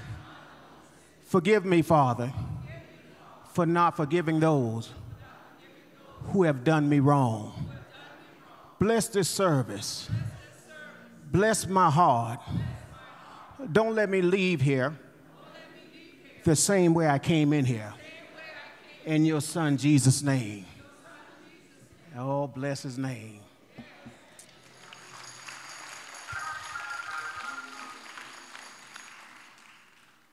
Look at your neighbor and say, neighbor, the Lord gonna speak to you today.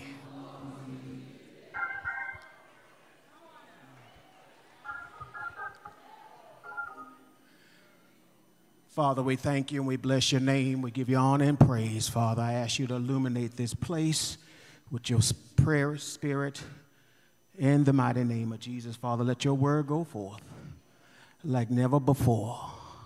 Save your people today. Fill them with the Holy Spirit. We thank you and we bless your name. In Jesus' name we pray. Amen. Amen.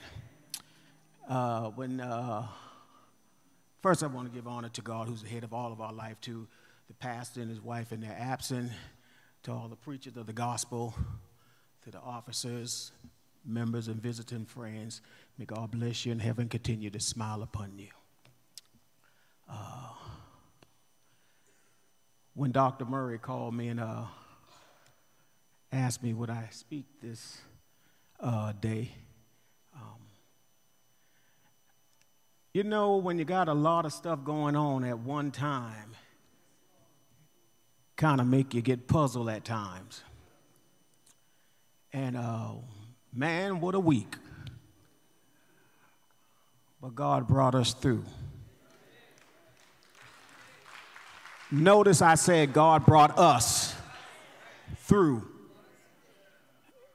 And I was talking on what to bring forth to you, and we were taught that in pastor school to always pray and seek God because God knows what the house need.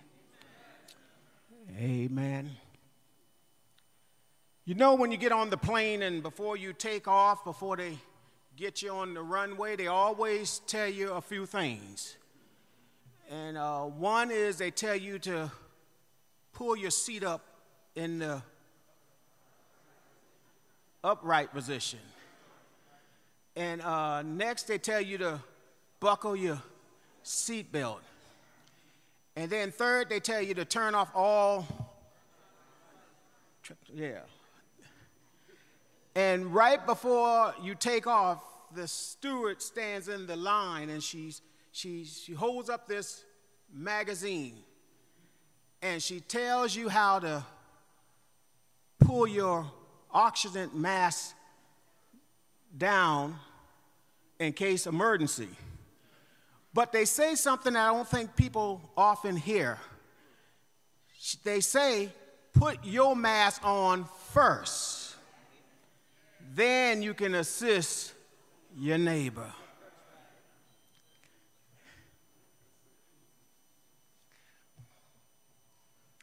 I want to talk to y'all today for a few seconds about being filled with the Holy Spirit.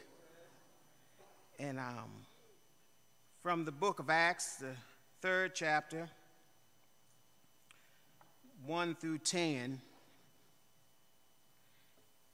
And I'm going to talk on the subject, it happened on the outside.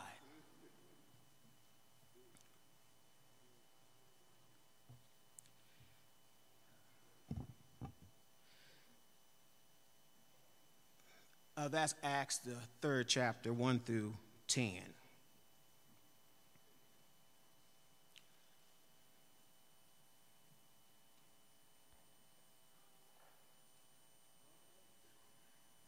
Now Peter and John went up together into the temple at the hour of prayer, being the 9th hour.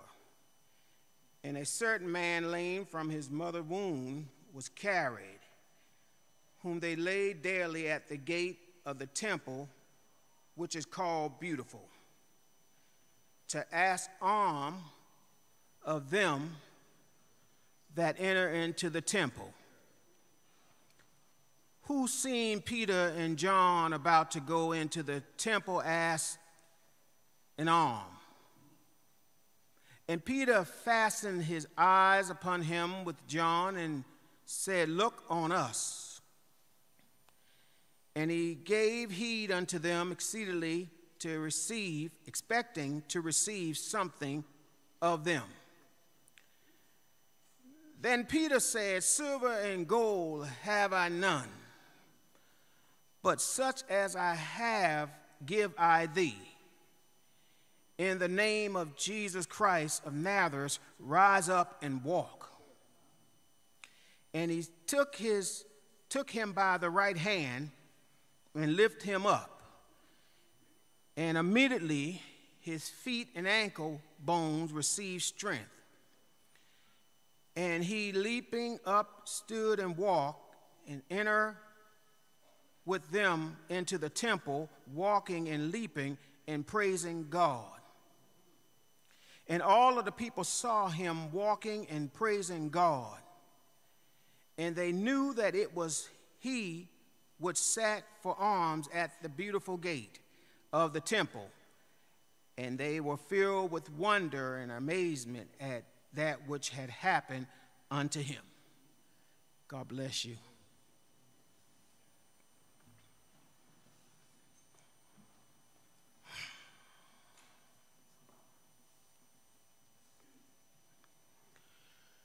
Jesus has come. He has served.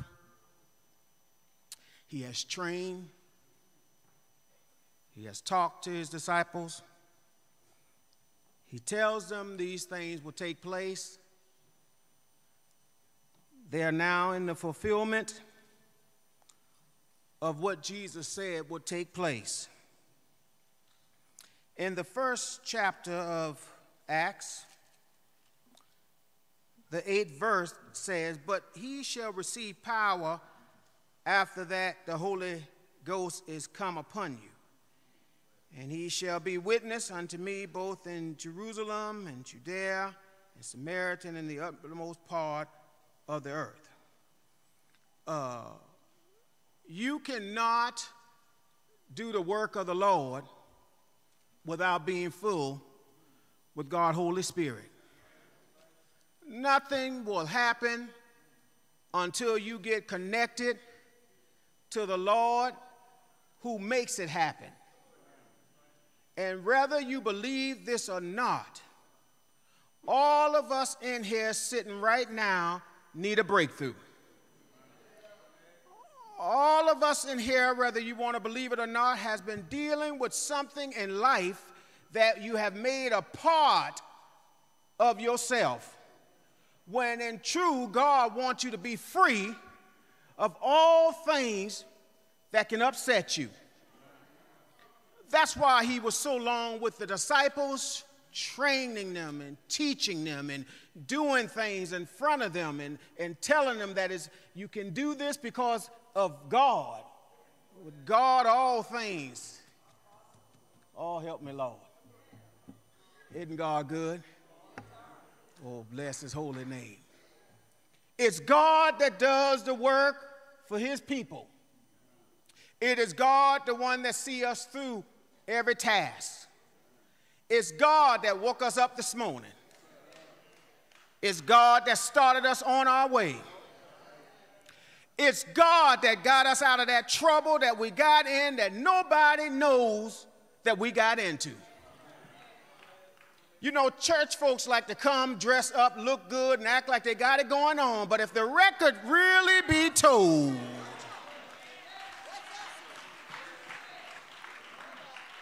if it had not been for the Lord, we all would be in trouble around here. We must do it the way the Lord say do it, because if we do it the way the Lord say do it, then not only are you going to be blessed, but even those your neighbors, and those that you help far and near will be helped. Jesus told the disciples that the day was coming that they were going to crucify him. But he told them that he would come back alive. And then when he came back alive, he told them, said, I'm not going to leave y'all comfortless. I'm not going to leave you by yourself. I'm not going to leave you to deal with life situation by yourself. But I'm going to send the Holy Spirit that shall live in your heart and will tell you the truth. Now, a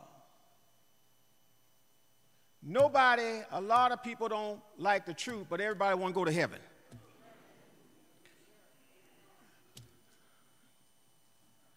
Well, somebody said, well, Jesus coming back. Yeah, he coming back, but he ain't coming back now, because if he come back now, who he going to take with him?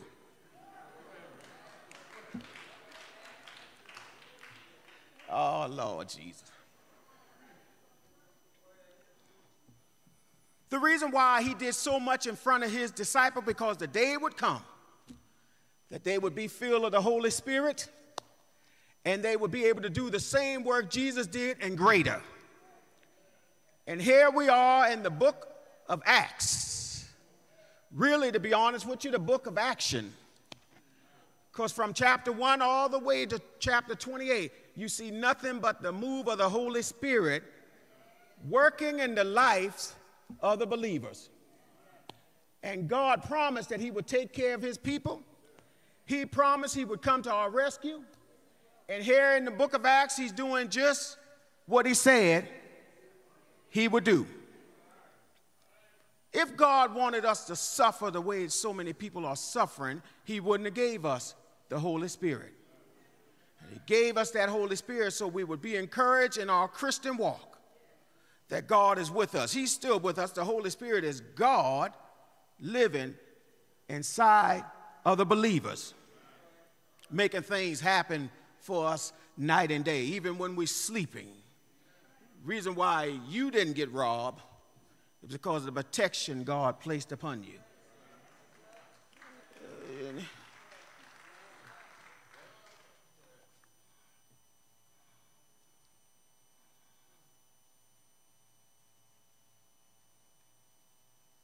God fights for the believers. Make ways out of no way. Don't ever talk about somebody else's problems when you got your own problems. Never put somebody down when you have faults yourself. Never think God can't bring somebody out when he has brought you out. Don't forget about those that are in the streets, because a lot of us was in the street until, well, some of us out of the street because we couldn't handle the street no more, but don't forget where you come from. Don't forget what the Lord has done for you. Don't forget your neighbor. Because if you read this Bible, technically, we're supposed to be helping one another. Didn't the Lord look out for us? So here is Peter and John, one that is friends with Christ, one that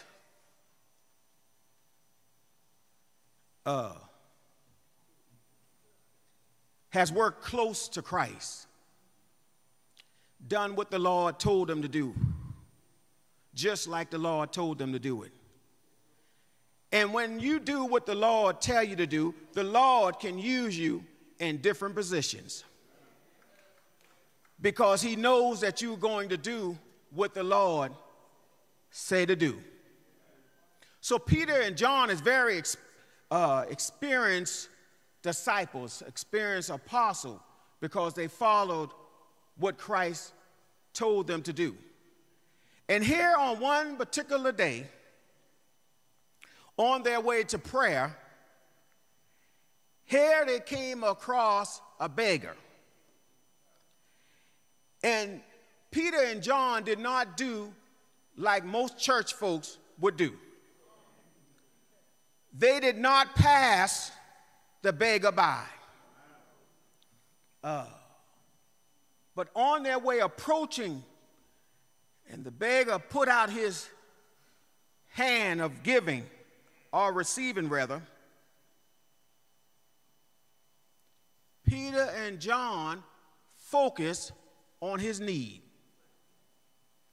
Now, the Bible says for 40 years plus, people brought him to the gate. 40-some plus years dealing with a situation.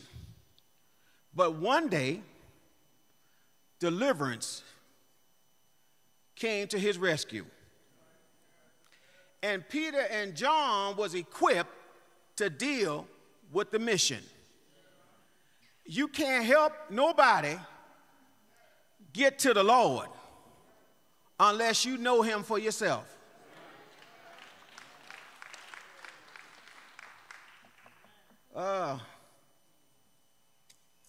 You know, Peter was a trip, but the Lord worked on him. He eventually came around, and God used him in this hour. Listen what the man said. And a certain man lame from his mother's womb was carried, whom they laid daily at the gate of the temple, which is called Beautiful, to ask alms, that them that enter into the temple, who seeing Peter and John about to go into the temple, asked for alms. On their way to prayer, so it lets you know these guys were guys of prayer. And every leader and every man and every woman should have a prayer life. Everybody ought to have a prayer life. So when they came up on them, Peter fastened his eyes upon him and with John and said, "Look on us." And he gave heed unto them, expecting to receive something. Then Peter said, "Silver and gold have I none, but such as I have give I thee. In the name of Jesus Christ of Nazareth, rise up and walk. Peter didn't have what he was looking for, but Peter had something better, something that could get him out of what he was in. The saints of God got to do better than just having membership. We got to have God's word in us so that when we're ministering on the outside and ministering to people, we can tell them of God's word, and God got to honor his word. See, Peter told him to get up because Peter believed in healing. He had the faith. And when you have the faith and believe in God, that faith transfer over to the person you're dealing with. Oh, brothers and sisters, let me tell you something. We can talk about people some kind of way. We can be on Facebook talking about folks. We can be in the community talking about folks. But isn't it funny how we have little time for prayer? Isn't it funny how we have little time to pray to the Father, spend time with God? Oh, Father. So here Peter is ministering to a man that's in need. And the Lord honors what Peter is doing. Say what you want to say, brothers and sisters. We got to get on the move. The church got to do better than what they're doing. We got to learn to stop talking about one another and start helping one another. Stop doing what we're doing and be a helping hand. You know, we good at, what's that word I want to use, Holy Ghost? We good at sizing people up from the head to their toes of their problems. But what about giving them a helping hand in their problem? And notice that Peter helped him up from where he was. Brothers and sisters, if we're going to help one another, we got to make a difference in their life. And the only way we make a difference in their life, you got to be filled with God's Holy Spirit. Told him before they could even be his witness, told him, said, now look, you got to be filled with the Holy Spirit. You can't do God's work. You can't do mission work. You can't do nothing for the Lord unless you're filled with his Holy Spirit. When you fill with God's Holy Spirit, now you become an instrument that God chooses to use. So here they are there, and the Lord moved upon them because they had the right attitude. They didn't leave the man there at the gate. The man's problem became their problem. They didn't sit there and talk about him. They had a compassion to help him. You know, sometimes you can be break down on the road. And one time back, police officers used to stop. No offense. But they don't stop no more. I think some of them just as afraid as some of y'all. You know, you don't know what you're going to run up into. Yeah, but when you got the Holy Spirit, he protects you. Yeah. So here come help on the scene. 40 years of coming to the door, but nobody inside had enough God to take him on the inside. Left him on the outside. And here come two of God's people. Two of God's real people. See, when you got the Holy Spirit, you real. You can help people. You can tell people a word. I'm going to stand out there next Sunday. I'm going to speak a word on everybody coming in the door. I'm going to let God use me. I'm going to stand out there. I'm going to speak a word and let you know that God is real. God still loves his people. God still got your best interest. God looks out for you when man won't look out for you. Well, I got to go. Gave you about 10 minutes to work with me. You look like you're just looking at me, so I got to go. But he got up because of God. He got delivered because of God. His life got turned around because of God. Because God promised that he would take care of us. Promised he would come to our rescue. Promised that he would fight our battle. Promised that he would turn things around. The Bible says no weapon formed against me shall prosper. David picked it up and said, the Lord is my shepherd. I shall not want. Yeah, the Lord is helping us, making things work for us, turning things around for us.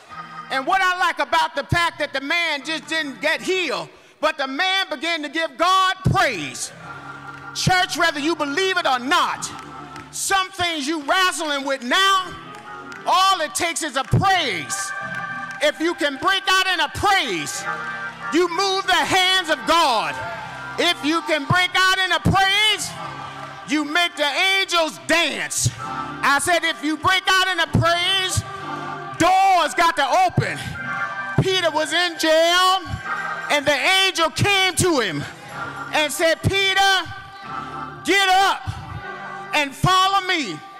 But while they were walking on the outside, the gates opened on his own.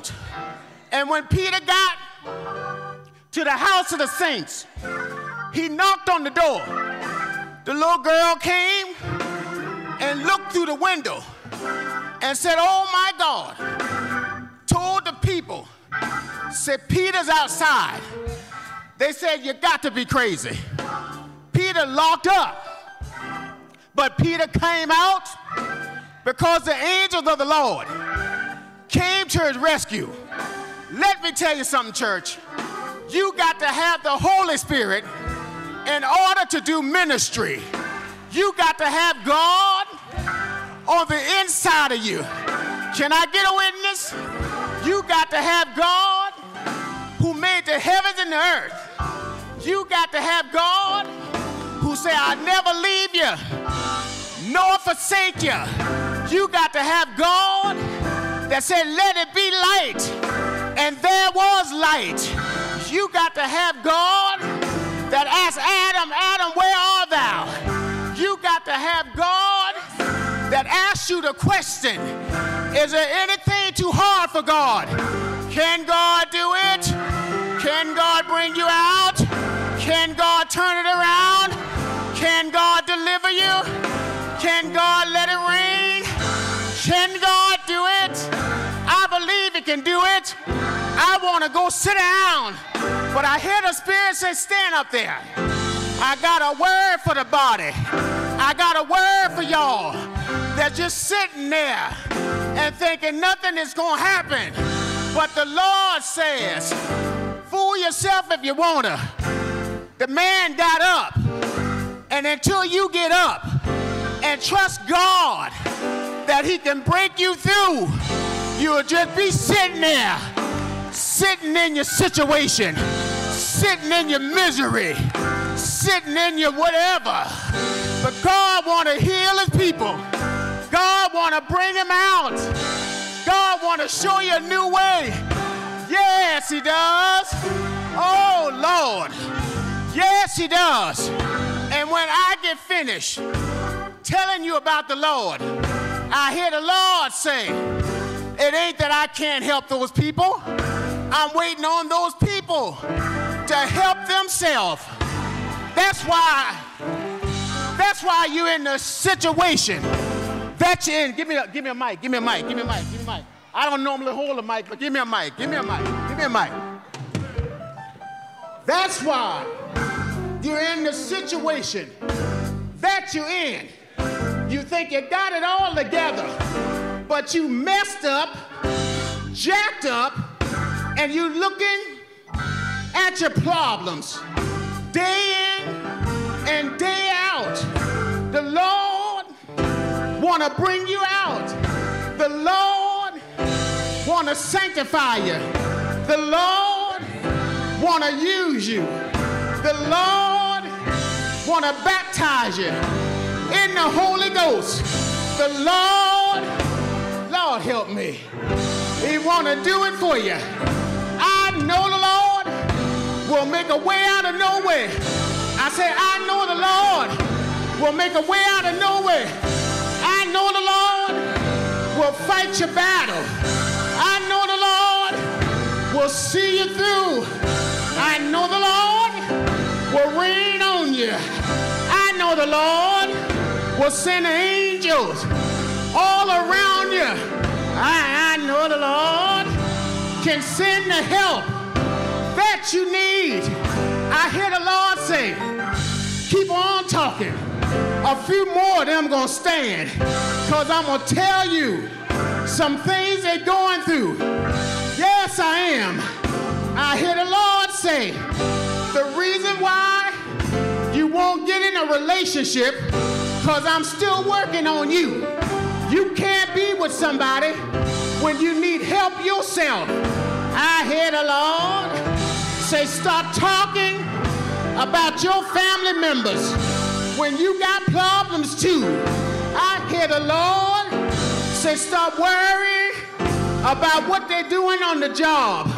If you trust me and never doubt me, you can use my word that says no weapon formed against you shall prosper.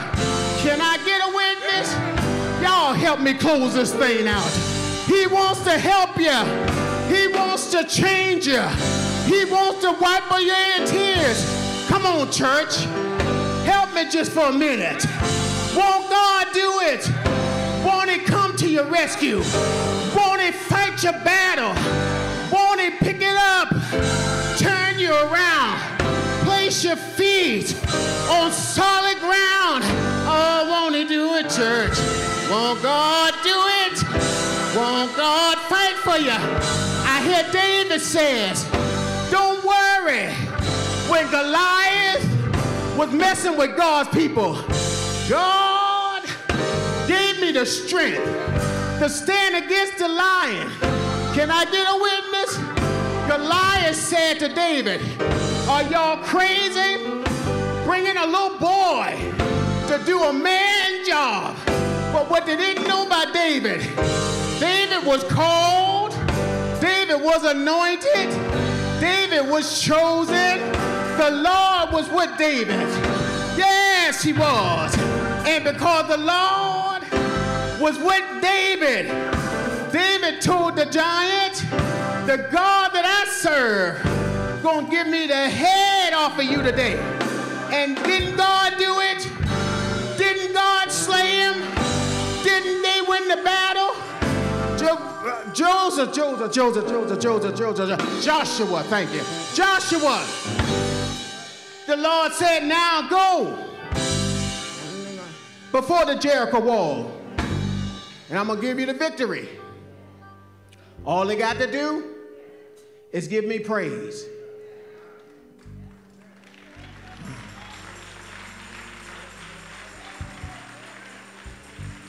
All they got to do is give me praise. God said, I'll do it. Oh, bless his name. The altar is open for prayer. You don't have to take it back with you. You don't have to take it back with you. God wants to do something in the life of his people. He wants to help you. He wants to change your attitude. Church, look around. It's happening. We're in a storm. But God got you protected. Come on. Bring it to the altar and leave it there. You can't fix it, but God can.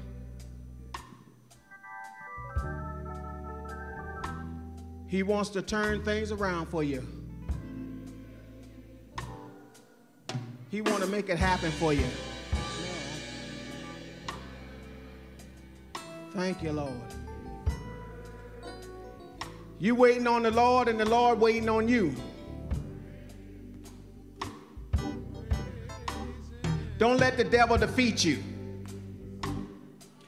Come to the altar and say, I'm going to leave this, what I'm dealing with, right here at this altar. I've been trying to fix it myself, and it seemed like nothing has happened. I'm going to bring it to the altar, and I'm going to leave it here. His name is Jesus. That's the Savior.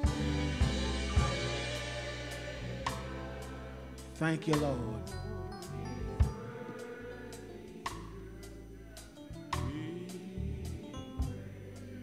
Eternal God, we thank you and we bless your name. God, these that are standing here at the altar, God, turn it around. Bless them like never before.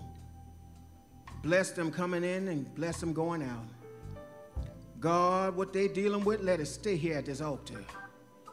Give them a new life. Give them a new path. In the mighty name of Jesus. God, we thank you. We bless your name. Realize you didn't have to do it, but you did. God bless everywhere. Bless those that are watching. Bless this community. In the mighty name of Jesus. We thank you and we bless your name. In your son Jesus' name we pray. God bless you. The doors of the church is open. Amen. The doors of the church is open. Is there one? Praise him. His name is Jesus. Bless his name. He's worthy, he's worthy. Thank you, Lord. From the rising.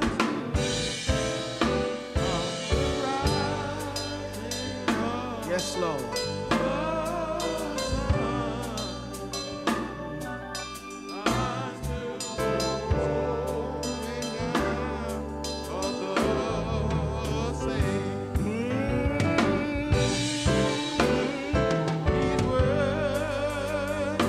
Oh, yeah.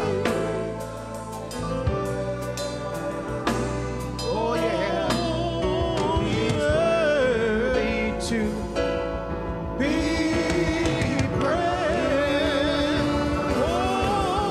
Oh, praise. Oh, yeah.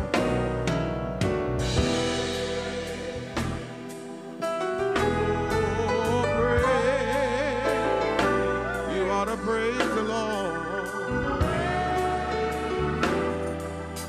His name is Jesus.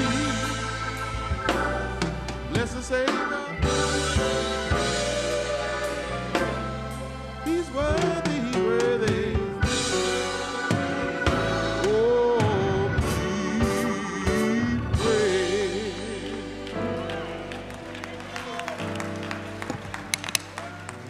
Amen, amen, amen. He is worthy, absolutely. And another thing that he is also worthy for is, you see these children on Sunday morning? Praise the Lord. Give God a hand clap. We just thank him for what he is doing in the lives of our children and in Children's Church. Thank God. God knows how to fix it. Praise the Lord. The devil thought that he had it to stop the children from coming to church, but God reached out and brought them back. Amen. I thank the Lord for the man of God, how he let God use him. Praise the Lord. We got to be servants. And in being servants,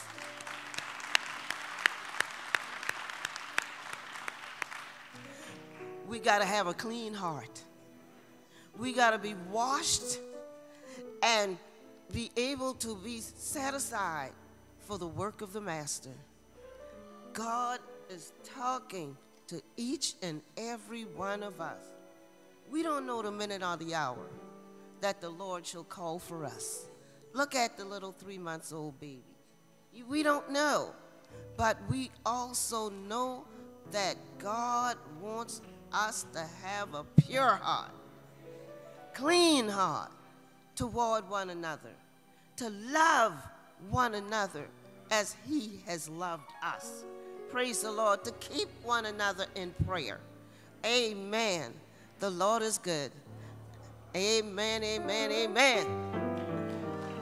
Hallelujah. Yes, Lord. And he gives us what we need when we need it. Amen. Some people say it may not come when you want it, but he's always on time. Thank God, thank God, thank God. Now, if there's no other thing to be said, on the 30th, instructors training on the 30th of this month over in the Life Center, praise the Lord, at 7 p.m., the 30th of this month. Looking forward and seeing you there. We all need instructions, and we need to learn the different positions in the church and what it requires and how you are to perform in those positions. Amen?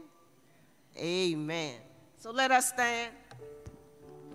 Let everybody say, let everybody say,